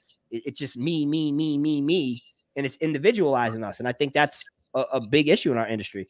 I think 9 out of 10 dudes that go to a suite are going to fail, but I think we need that. I think a lot of these momtrepreneurs, these barbers that go to a shop, you can't tell me to sweep. I pay you rent. I don't have to cut that walk in. It's your shop. You cut them. I think those guys need to end up in a suite. They need to go be their own boss like they wish they could be, right? Yeah. They need to go see what it's really like to be responsible for your own situation. And then when they finally realize the grass ain't greener on the other side, they'll come back to the barbershop being more appreciative of that business that was put together for them to succeed, right? So I love suites. I can't wait for more of these cocky barbers to go to suites. Remember that conversation we had where I have the humility of a barber that's just starting in this industry, but there's other barbers that, they get a little bit of followers. They learn how to use enhancement. They get a viral video. Yeah, they learn how to do a little, and then all of a sudden they think, you know, they got it going on. I don't need you. Don't tell me what to do. You know, I'll charge what I want, do what I want. That's a whole different, you know, that's a monster. Certain situations create barber monsters, and not in a good way. And those guys, they need to get humbled. And I think a suite is that. I like the idea of a suite, man, because I know they're gonna go in there and they're gonna get woken up like a kid that just moved out his mom's house. Yeah, and I think that, you know, I've been pushing back a lot against suites because I feel like I got to provide the overall perspective, because you see all of the highlight stuff about suites on social media, but you don't see the dark side of it, right? You don't see the isolation that people experience. Like, we're creatures that are supposed to be like socializing for the most part, right? Like we need other people. So, you know, we don't see that isolation, that feeling like you're in a prison cell of cutting, right? We don't hear those stories. We don't hear about how depressing that is, or how much of a toll it is on mental health, just being alone all day in a suite. You know what I mean? We don't hear about the struggles of the people that don't know how to get clientele, right? Because they never built a clientele, so they don't really know how to build a clientele. So they think that all they got to do is post to social media and then sit back, and they're going to come flocking into the door. They don't know nothing about promoting themselves in real life or using Google or Facebook groups. They don't know nothing about that. So, you know, we don't hear the struggles of it. So that's why I feel like what I try to do is be the side that shows that. So regardless, if you're going to go that route, you at least have some different viewpoints to make your decisions based on. I think suites are great for established barbers and barbers that have developed, you know, the skill sets we need to develop, not just haircutting, but, you know, just understanding how to run a business, market ourselves, and different things like that. And especially more introverted people that don't want to deal with people at all. I think suites could be good for. But even that, it's like, what bugs me too, I know I'd be all over the place, but what bugs me too is just how we have so many people entering the industry now that don't want to cut hair or don't want to deal with people. And I feel like that's what our industry is. Like, we cut hair, but barbers don't want to be around people. They don't want to do more than 2-3 haircuts a day. And they just want to be able to charge $150 a cut from their bedroom. And it's like, all right, now I made it. Now I can post that this dude paid me $150, and it just, I don't know. Part of it drives me crazy. I mean, I personally wouldn't go to a suite. I like being in a shop. I like, you know, going back and forth with people. I like to hear the latest news. I like to get opinions from different people in different chairs. But one thing I wanted to bring up, and I forgot to mention it earlier, is I think it's easier for me to find a client that'll give me 75 or better for a 45-minute to an hour haircut than it is for you to find a client that'll let you cut his hair in 20 minutes or less for $40. Not a shot, bro. Not a shot, bro. My pool of people is way bigger than yours, bro. Marv. It's way bigger. Remember, you're talking about that 2 on the side with the scissors and no shape up. If you're talking that, then probably. Bro, the pool of people for me to find people to give me $40 with the right here, and my brother with the burst fade. Those guys are not going to give you $40 for a 20-minute haircut. It's easier for me, and maybe in my demographic or the type of haircuts I'm doing. I could play a part. For me to 75, 90, you know, that's all day for a 45 minutes to an hour haircut. I feel like those people are easier to find. So you think, obviously demographic varies, right? Yeah. But you think if we go to a mall, you think if we walk in a mall where there's a crowded amount of people, and you try to find somebody that's going to pay you $75 for that cut, and I'm trying to find somebody that's going to pay me $40 for, I say 30-minute slots. That's me, right? But we can say 20 minutes for the sake of argument. You think you're going to find more people than I am? I think people who want a detailed, dope haircut, they want those burst fades, they want the half moon, they want the waves taken care of. You're going to cut a dude, you're going to cut a waver in 20 minutes? Bro, I say 90% of cuts. It's 90% of cuts. Sure, there's that 10% that you need more time. Yeah, but those guys ain't going, where I'm from, those guys ain't going to the barbershop.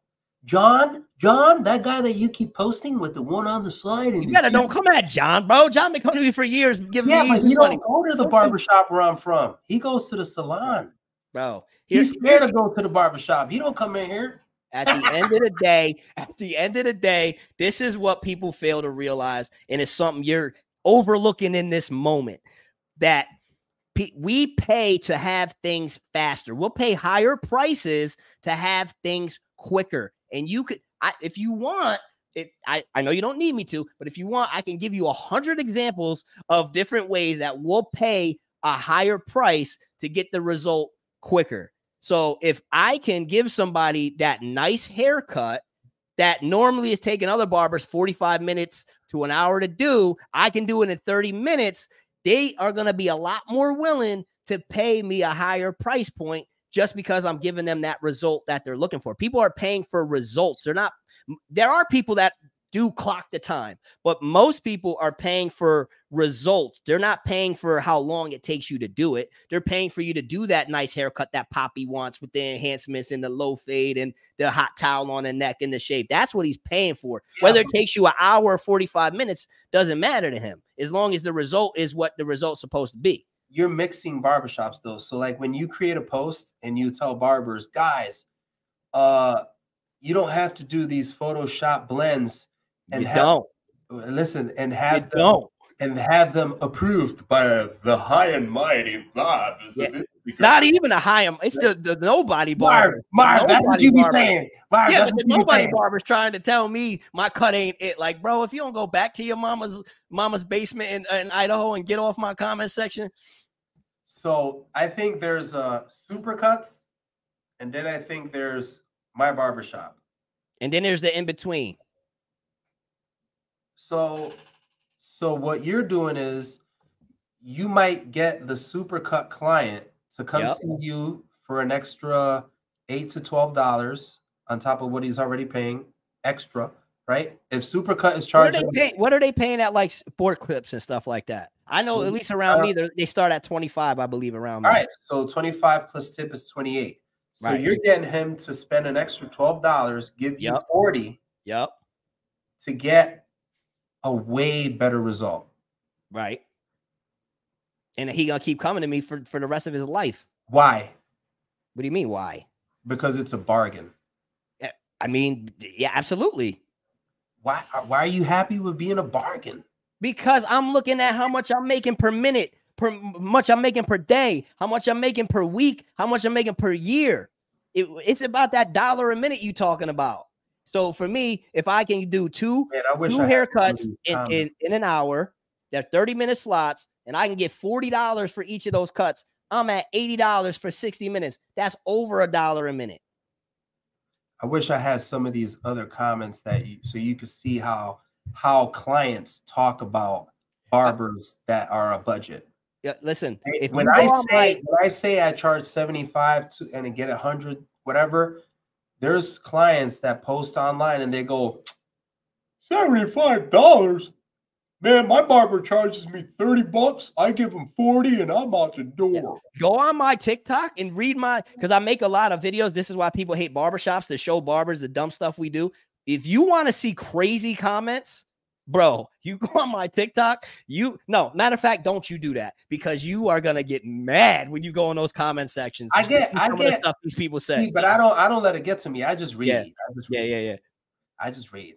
But Gio says Marv doesn't like people. That's why he gets them in and out. That's the most ridiculous thing that people say. I'll see more people on a day. How do I not like people when I'll see 12 to 15 people when I'm in the shop? Where Gio, I don't know, you probably 250 a cut, so you seeing 2 a day. I'm seeing 12 to 15, and you tell me I don't like people? You don't want to see people. I want to see people. I just don't want to hang out with them all day. And they don't want to hang out with me all day. And you know why they don't want to hang out with me all day, Andy? You know why? Because they got lives. They got things they got to do. They got responsibilities. They got places to be. And a haircut for 95% of the world, even though they love it and it changes their life and it is one of the most valuable things they could get, and they feel like they're going to conquer the world, it's an inconvenience for most people. They're hitting you up last minute like, yo, I forgot to hit up Andy. I got to see if I can get in. oh, I got this thing this weekend. It's an inconvenience for them, right? Oh, no. So me knowing it's an inconvenience, I ain't gonna hold you hostage all day just because I want to try to justify a higher price point. You gonna hit me up like, yo, Marv, you got time to get me in today? I'm gonna be like, bro, I'm booked, but I got a 20-minute window if you can make it here. And they're gonna be like, yo, Marv, I'll give you 100 if you get me in. And I'm gonna say, I'll see you at 2:15, and I'm gonna get them in and out, and they're gonna be grateful for it. They're gonna thank me for it, and they're gonna go and pick up their kids from school, go to their kids' game later on, and then hang out with their wife and get some rest, and then go to their 4 a.m. shift, bro. Hold on. So, Marv, you just expressed to me that you understand the true value of what we are and who we are in the community. We uplift people. We're there when they get married. We're there when their kids get their first haircut. We're there for their kids' middle school graduation, high school graduation, college graduation. We help them get their job. We help them get promoted. We help them get the girlfriend, and we help them get married, right? Yep. You understand the value of a haircut. Absolutely. But at the same time, you're saying that they're inconvenienced to come into the barbershop. Absolutely. Where they get all these memories at, where they're there with their kids for their first haircut. Absolutely. But this is the same guy that's saying that he wants the barbershop to rise in value. How? If you're taking away what made the barbershop. But because it's hold on, Marv, let me finish. People in here having those conversations and talking and being a community and just, you know, that melting pot of culture and opinion and talking about football, talking about politics, talking about Trump's toupee, talking about that accident. Biden sleeping on himself. All that stuff. That's what makes the barbershop. Why you want to get him out in 15 minutes? No, I don't, bro. Bro, stop. I do 30-minute slots, bro. Stop it. I do 30-minute slots for 90%. Some I need 45 minutes for. Some I need an hour for, right? But for 90%, I'm doing 30-minute slots. The 15-minute ones are usually the squeeze-ins that are throwing me the extra money, right? Or if there's a walk-in that comes in, I'm like, you know what? I'm just going to get him in and out real quick. The OG that you already know how they are. They want to be in and out. But, bro, but I'm not booking 15-minute slots, Andy. Stop acting like I'm in there doing. Marv, there's this Chinese chick that cuts hair. Her name's Toha. Where I'm at, bro. Toha get them in and out in 6 minutes, bro. It's 6 minutes, bro. You're not gonna tell me that doing half-hour slots. I'm not letting none of y'all convince me ever that doing half-hour slots is stressful. Can it be? Sure. When you're trying to market yourself, for me, it would be a nightmare. For sure, because your market of people that you're marketing yourself to, you're a hair artist, you're a platform artist, you're Andy Authentic, you're different, bro. Like you're Picasso out here. You know what I'm saying? So you're marketing yourself to a specific type of person, right? But for the everyday person, when I walk outside, no matter where I go, when I'm at every airport and I'm looking at people's hair like a weirdo, because that's what we do. I'm looking at all of these people's hair everywhere I go. And I see these are just regular people. And I know that the vast majority of them that would love to come sit in my chair, have me roast them, have me make them laugh, joke with them, inspire them a little bit, motivate them, give them a nice quality haircut, and send them on their way so that they can go spend time with their family. Are you as well known or more well known than I am, Marv? Overall, I don't think so, because you went viral for, bro. You did this to people. No. But right now, you're in the zone, and you're. Bro, you did this. I didn't do this. But listen, I didn't do that. But listen, Marv, people know you. You are as well known as me, maybe even more. I charge $75 a haircut. Why don't you charge $75 a haircut twice an hour? Because okay, that's a great question. All right. So for me, my barbershop is in a city called Rensselaer. Marv, I'm from the hood. Don't tell me I know. Listen, my barbershop is in a city called Rensselaer, where I'm known long before all of this social media stuff. I'm Marlon that played ball. That I did music. I'm just known in my community, right? So my city has 9,000. They got it. My city has 9,000 people. Right, it's a small city, and the average income in my city is like $47,000. Right, that's the average income in my city. Is there a Mercedes dealer in your city? That's the average income in my city, right? Marv, is there a Mercedes dealer in your city? When I look at the market rate in my area, when I look at the market rate in my area and I look at my community, I'm happy with where I'm at, bro. The vast majority of my clients, I cut some people for free still. Right? Marv, how much is a Big Mac meal in your city, Marv? I cut some people for free. Marv, right? just answer my question. Come on, we're friends. I cut some people for free. I even have this OG that he comes to me. I give him like a 7-minute cut. He hands me a 20, but handed me 20 for about 10 years now, right? I cut him. I know, like Marv, they love you, but Marv, right? Is there a McDonald's in your city? Listen, I'm trying to explain. How much is a Big Mac meal? Just tell me, how much is a Big Mac meal in your city? I'm probably too much. I don't get Big Macs. No, but here's what I'm trying to explain. Tell me anything. Right? Is there a Honda dealer in your city? Listen, check this out. I think as a barber, what's important is who you're spending your time with and how you're spending your time with them. I'm very happy with my clientele. I know you are, but there's nobody on my schedule. Bro, there's nobody on my schedule that I look at and I'm like, I gotta cut him today. Me neither. There's nobody. Answer the question. Stop dancing. I'm well known. I charge 75. You're well known. You charge 40. Why? Because I'm telling you, you're not letting me get there. Just get to it. Because I'm happy with who I'm cutting. I'm happy with the money I'm making in the shop. And I'm in the shop 2 days a week, full time, in and out the other 5 for the VIPs or whatever. And I'm focusing my time on developing other high income and higher paying skills. I know. But that's why. Before barbers. But that's why. Why did you charge what you charged twice for 2 haircuts an hour? Why? Because you believe your community can't afford it? No, I know my community can afford it, but we based our. Why did you say there's 9,000 people and they make $45,000 a year? Because they're not, bro. You said we can't afford $100 a haircut in my city, bro. No, I didn't say 100. I just said what you're worth.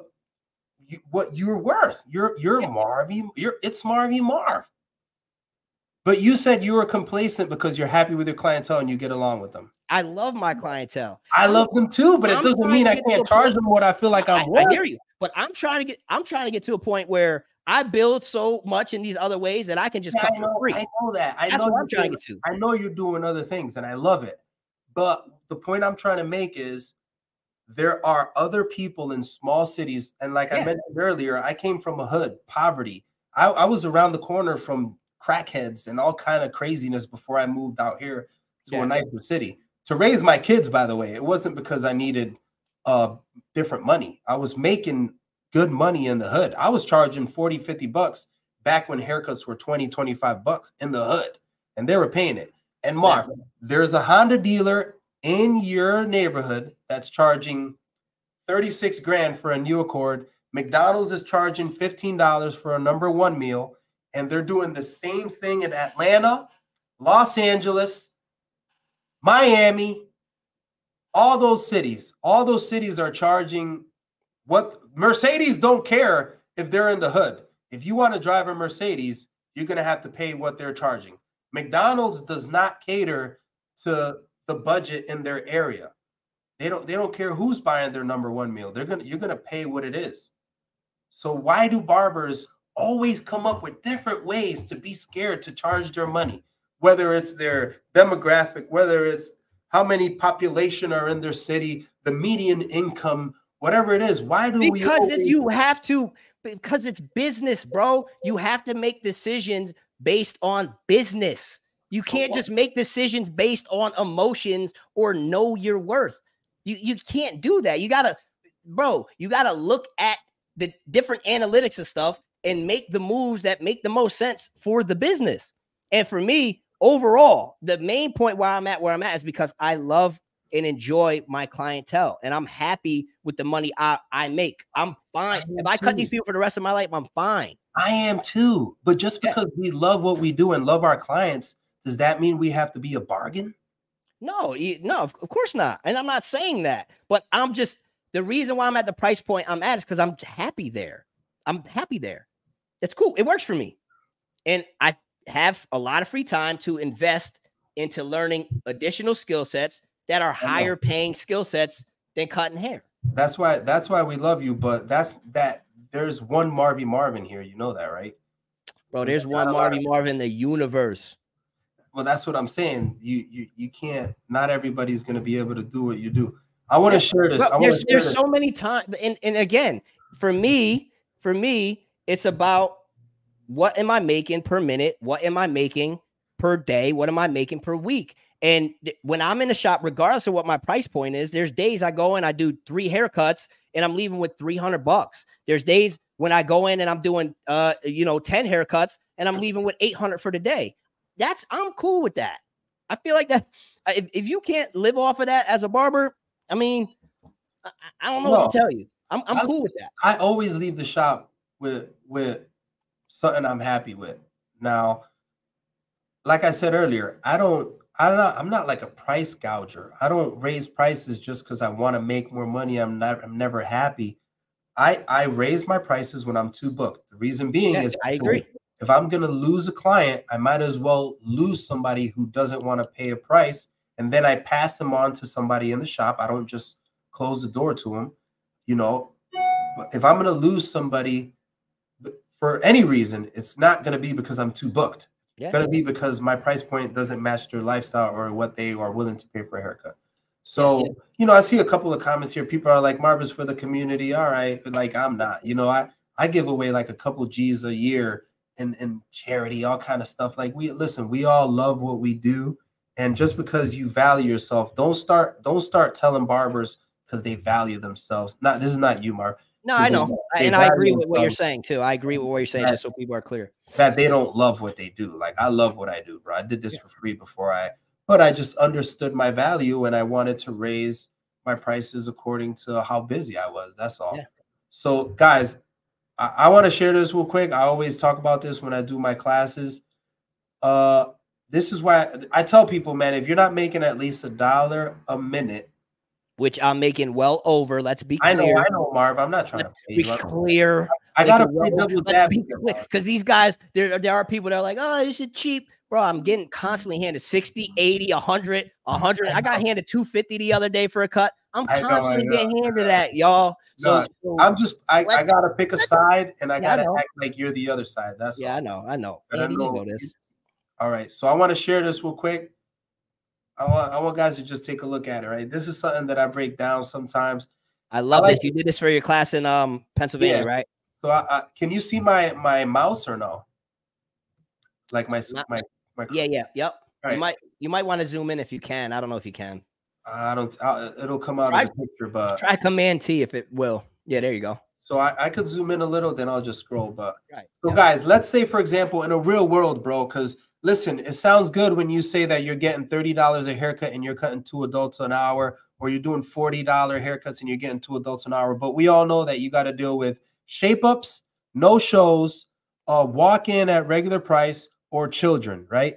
So I'm going to say that an average barber, somebody who's doing all right, 40 hours a week is getting $50 an hour.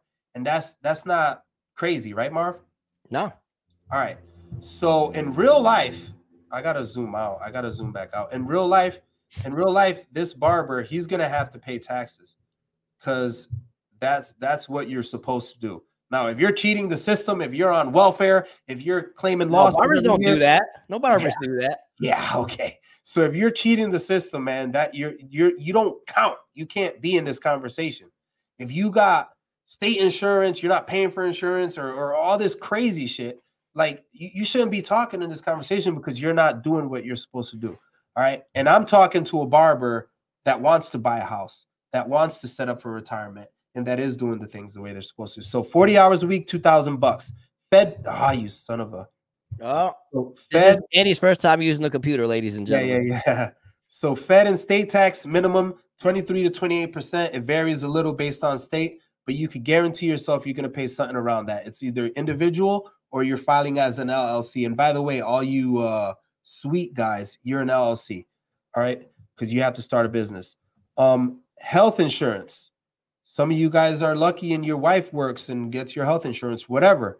That's usually about $600 a month. You're going to pay about $150 a week. Dental, $40 a month, $10 a week. You're going to rent a chair. You're going to rent a chair, or you're going to be renting a suite or whatever you're doing. This average $250 a week. That's cheap for a suite, by the way. So this is where it gets real cheap. interesting. This is where it gets interesting, right?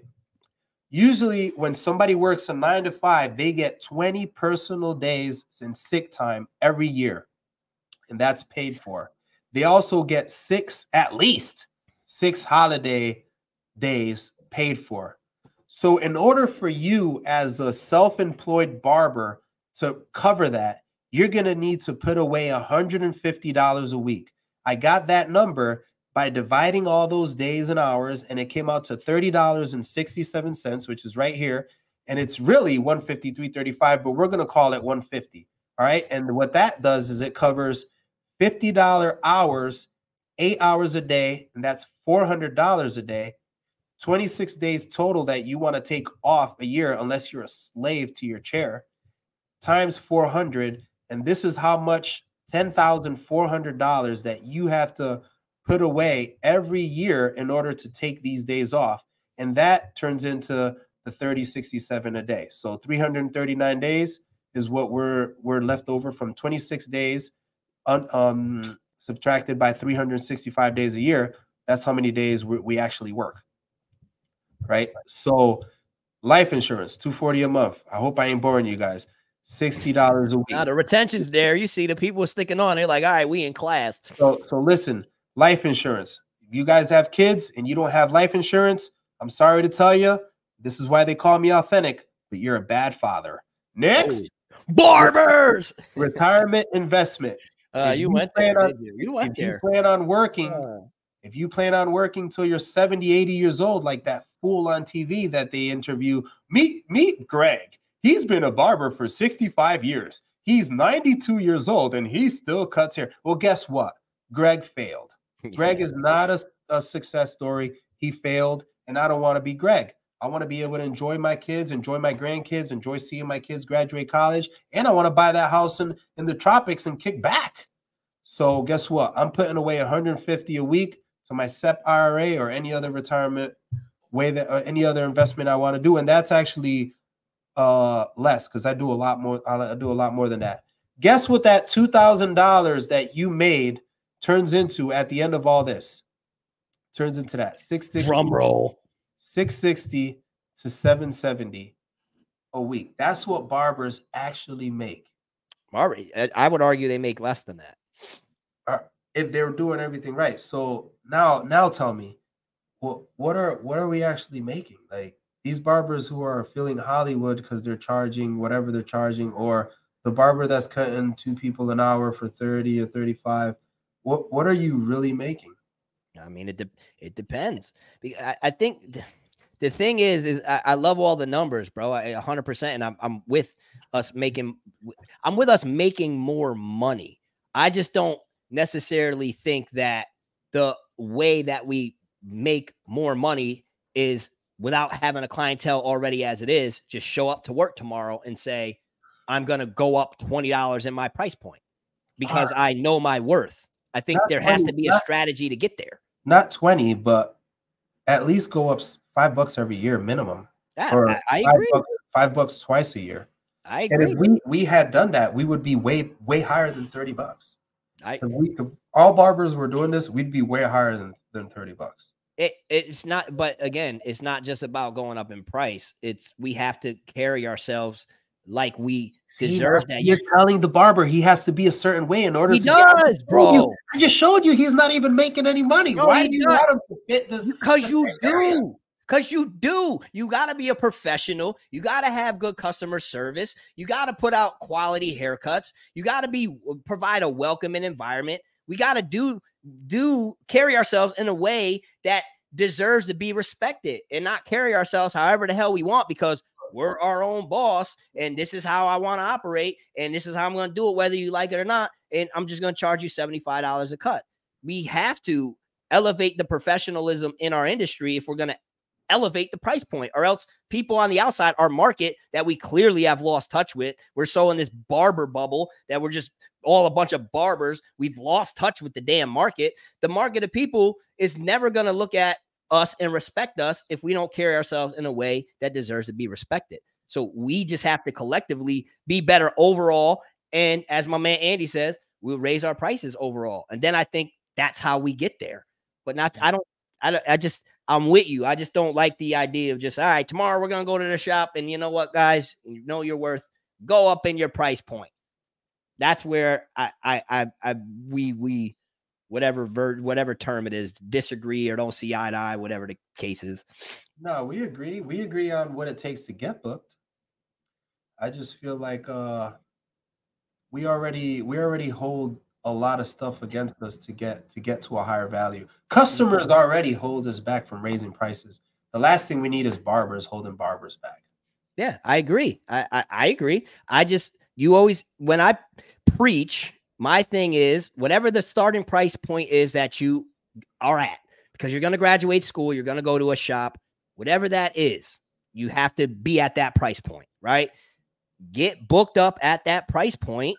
And then once you're booked up, go up in price. I think a faster way for you to make more money right out the gate is focus on learning how to improve your skill set so you can cut a little bit faster. You might only have to do that for a year or two, right? Cut a little bit quicker, and you elevate your price point to a certain point to where you can start doing like you do and a lot of barbers do, and say, all right, now I'm going to scale back because I have this whole pool of people.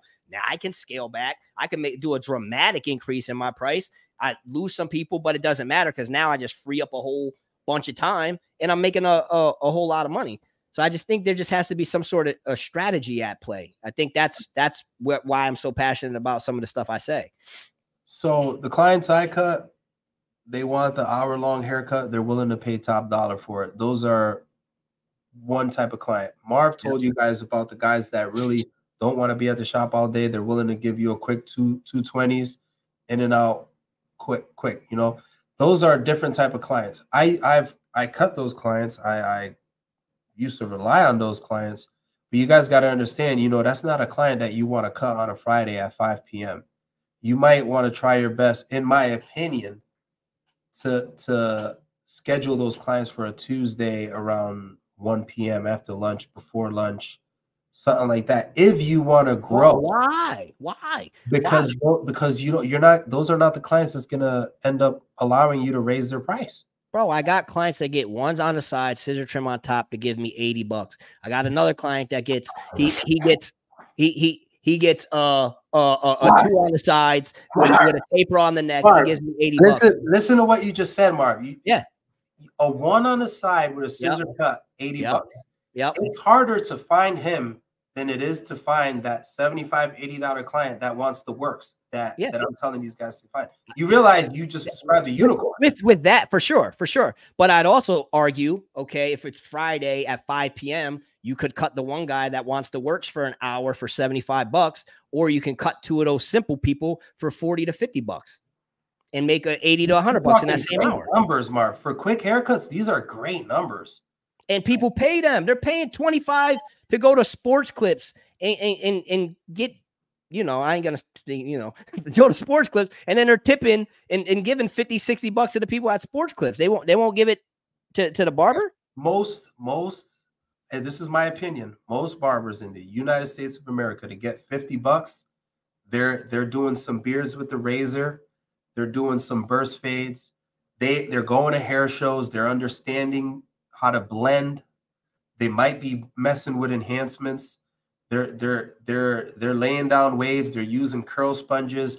They're doing some crops. They're using their blow dryer. They're making their life harder than it needs to be, or they're just, you're a hair artist, bro. You're a hair artist and you thrive off of doing all of that extracurricular type of stuff. There are plenty of people that just want a 3 on the top and 1 on the side that won't hesitate to throw you $50, $60. $50, $60. Yeah. And Mark, for a 20-minute haircut. You just told me in your community they make 45 grand a year, and there's no Mercedes dealers, but they're willing to pay $60 for an 18-minute haircut. That's what we're gonna do. I don't know. I'm just trying to like make sure that I understand everything you're saying. That's what we're gonna do. Marv, a 2 on the side with a little scissors on top and a quick little shape up. They don't even want a razor. You're describing the client that doesn't even care if you hit him with a razor. I hit all my clients with a razor. So I think he wants the razor. Yeah, but they're not boxing the front.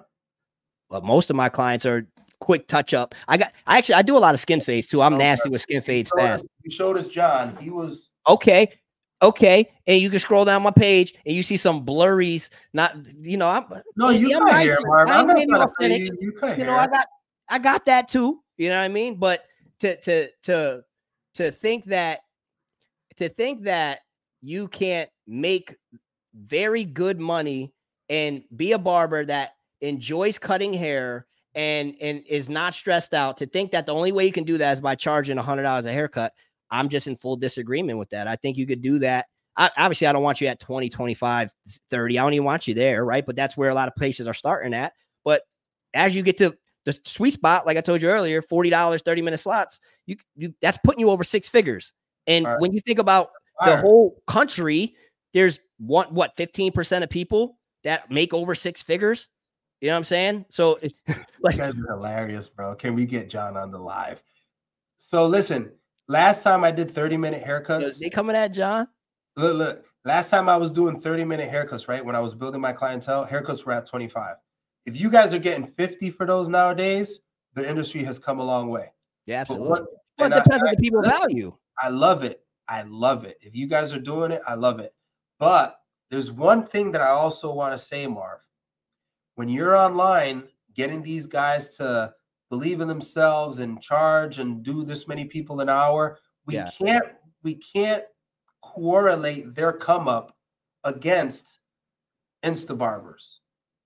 Like, you can't peg them. You can't peg them against the barbers that are well known or whatever. Stop DMing barbers. These Insta barbers, asking them for their approval and all this stuff, because you create a separation.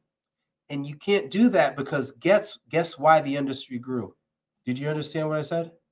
Guess why this industry grew. So you want these barbers to do a haircut. This is what you're saying. Do the haircut. Not really care what the client thinks of it. Take the picture and go and DM Andy Authentic and say, "Hey, buddy, what do you think of my work?" He can care what the client says. He can care what the client says, but he ain't gonna play us. Cause guess what? If it weren't for us or the influence that barbers like me, the Los Cuttits. Yeah. He's another one who don't realize he's Los Cuttit. He's another one. He don't realize he's Los Cuttit, just like you don't realize you're Andy Authentic. That's my like OG. I like Los Cuttit, what he does. I bought his Blueprint DVD back in the day. Me too. Actual DVD. DVD. So Hawk the Barber revealed our age. Smash the Legend, right? These guys, all these guys have these awesome influence on our industry. We can't start talking against what they did, because if it weren't for that barber boom, if it weren't for that even Photoshop haircuts, I always say that raise our price. Photoshop haircuts helped me improve my skill set, because I thought they were real at first, and I was trying to compete with that. As much as I don't like the Photoshop thing, it did help me. So we can never say better. F the industry leaders. I don't need anything. Whoa. I never said that. I say random barbers online, bro. I say random barbers. We know what you're talking about. You're talking about industry leaders, and then you call them high and mighty. No. Go. You pull it up. I say random barbers online. Hold on. They want high and mighty? No. That's what they want. High maybe and mighty? Back in 2015. Gather around, all you cult followers of It's Marvy. Maybe 2015. I say these random barbers. Get off of my line with that. No.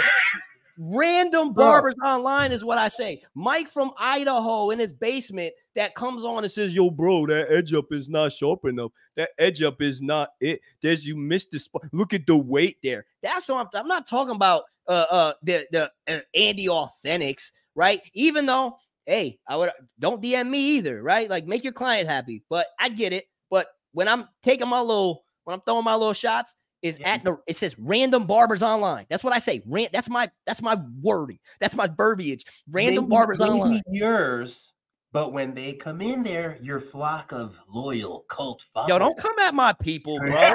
No, barbers, drop the barbers in the chat, bro. When they come in there, man. Drop the gems in the chat, bro. If you're enjoying this. Before y'all drop the gems in the chat, just remember 10 years ago, before these industry leaders boosted this entire thing we do. Haircuts were $15, $12, $20, $25. So it took some Photoshop, and it took some industry leaders, and it took a lot for you guys to charge 50 minimum. Is that what you're telling me? You guys are getting 40 and 50 bucks for a half-hour haircut easily? It's fire. We've elevated as a there we go. Now you're talking like you Andy Authentic, bro. I mean, I'm saying. Now you talking like there he is. Because I'll be honest, if we're getting $100 every now and then, 75 easy in my area, and barbers, I know that barbers are talking about 40 like it ain't nothing, and it wasn't always like that. Yeah, no, because that is wild when you think about the numbers that we throw out like they're just normal or they're low. You know what I mean? Like, because there was a time where to think that a barber would get paid that, yo, bro, what? So we are in a very good space, and I think it's conversations like this too that are going to continue to propel the industry forward, and having these conversations that people don't want to have, right? And sharing viewpoints and trying to figure out the path to get there, because we're all trying to go the same direction, right? Like you and I are on the same page about everything, except for some of the things we look at a little different, but we're on the same page. We want barbers to make more money. We want barbers to have their life set up in a way that is supposed to be set up. We want all that. We want barbers to carry themselves like professionals. We want barbers to get nice at cutting hair. We want all that same thing. It's just figuring out how we deliver whatever messaging it's going to take to get us there. Right. Right. No, but I appreciate what you're doing, Marv. This is an awesome platform. Thank you for sharing it with me. And like I said before, man, you're a dude that's inspired me also. You know, throughout this engagement that we've had leading up to our interview, I've been calling you, asking you how I can create this video. I have this idea. You've been giving me freaking advice on how to create videos to attack you. So you're a beast, bro. You're a good dude. I continue to learn from you. You're taking it to a different level. I'm happy with your growth. Thank you for sharing your platform with me. And you know how we do, man. We're boys, bro. So we're just here trying to elevate the industry that we love. I hope I was able to share a few things. It's kind of like you say, you know, some of the ways I think and some of the things I say, people actually value it. To me, it's just. Bro, guys, drop gems in the chat if you got a lot of value from what Andy said. Now, what I want you to do is make sure the chat is up, all right, Andy, so you can see this. Drop gems in the chat if you got a lot of value from what Andy said. Because here's what I want to say, right? Not to cut you off, but Andy is the type of person that he sets the bar really high, as you could tell in this conversation, right? Andy is trying to be his absolute best at all times. So when we're talking about you know, this conversation and different things we want to do, Andy has that part of him where he's like, I just, you know, I want to make sure the conversation is value. Like, True. I want to make sure I deliver. And I'm like, yo, bro, like just general conversation with you is of value. Like, I truly mean it when I say I think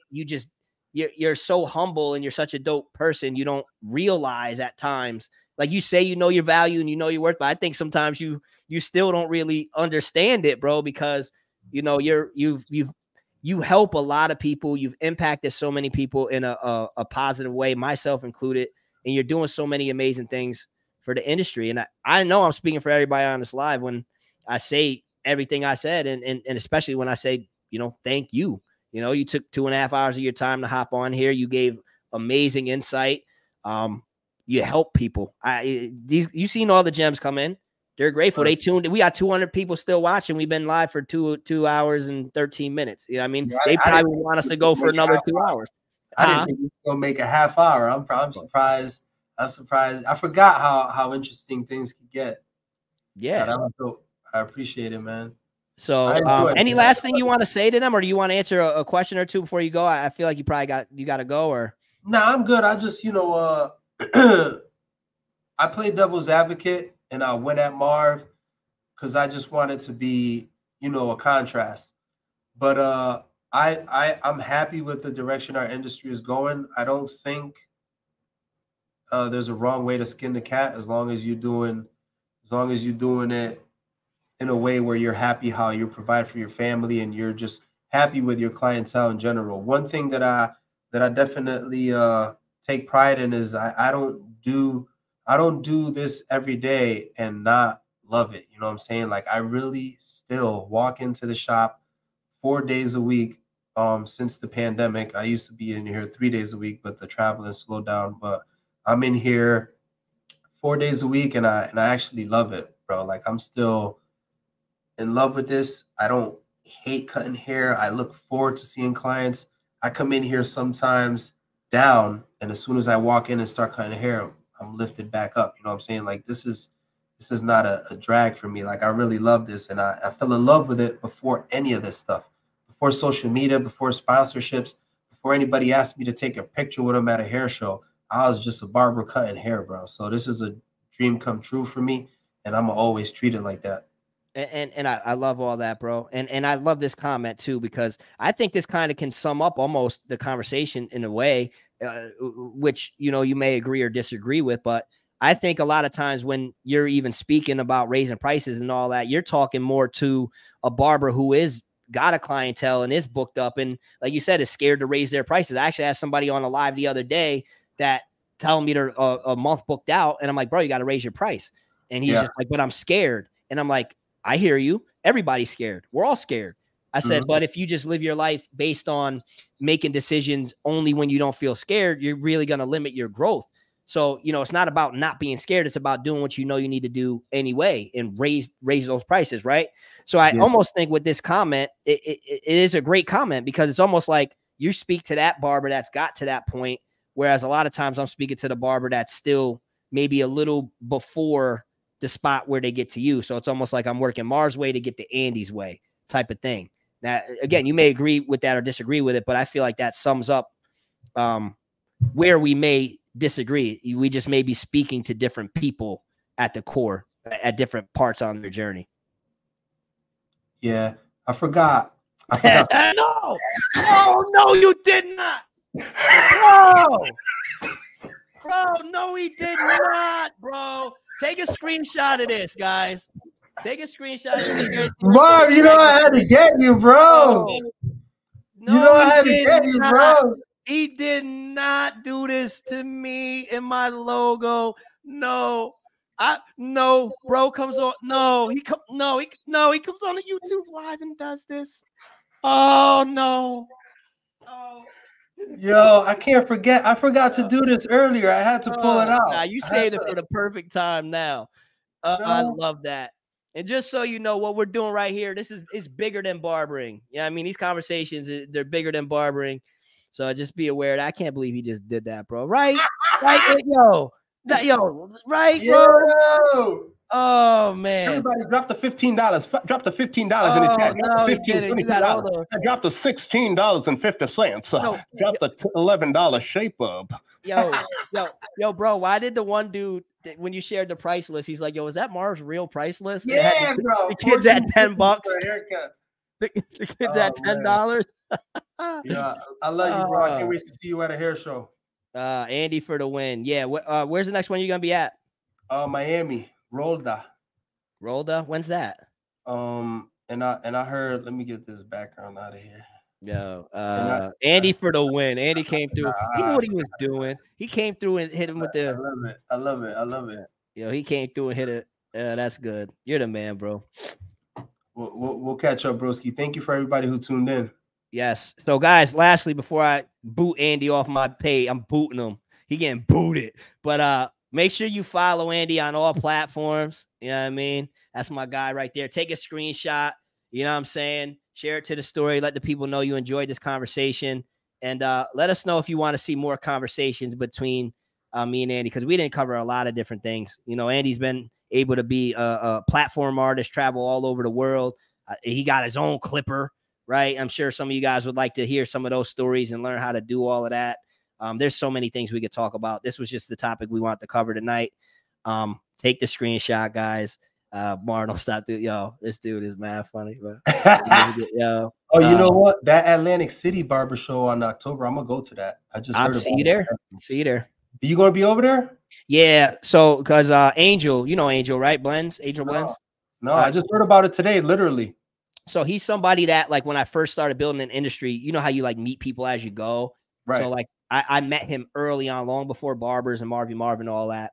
So he reached out to me, and he's involved in it in some way. And he's like, yo, you should come out. And I'm like, you know what? I'm gonna make the drive. I've been rocking with him for years. We've known each other long before all this. So I'll be there. I was thinking about taking a flight to Philly. It'll cut my commute down 2 hours. Yeah. All right, bet. So I see you. I bring him Pops too. So Pops, you met my Pops, right, or no? I met your family the other day, and that's dope. I'm glad I saw you doing that. That's a big step for a lot of us who stay busy. Got you. So, any last thing you want to say? Are you good to go, bro? I'm good, man. Thank you. I appreciate the platform, and it was good chopping. Yes, appreciate you. All right, barbers. Until next time, keep chasing greatness, keep pushing, and we will tap in with you soon. Andy, don't leave right yet. Wait a minute. I'm end the stream. Barbers, because I want to chat with you for a minute. Okay.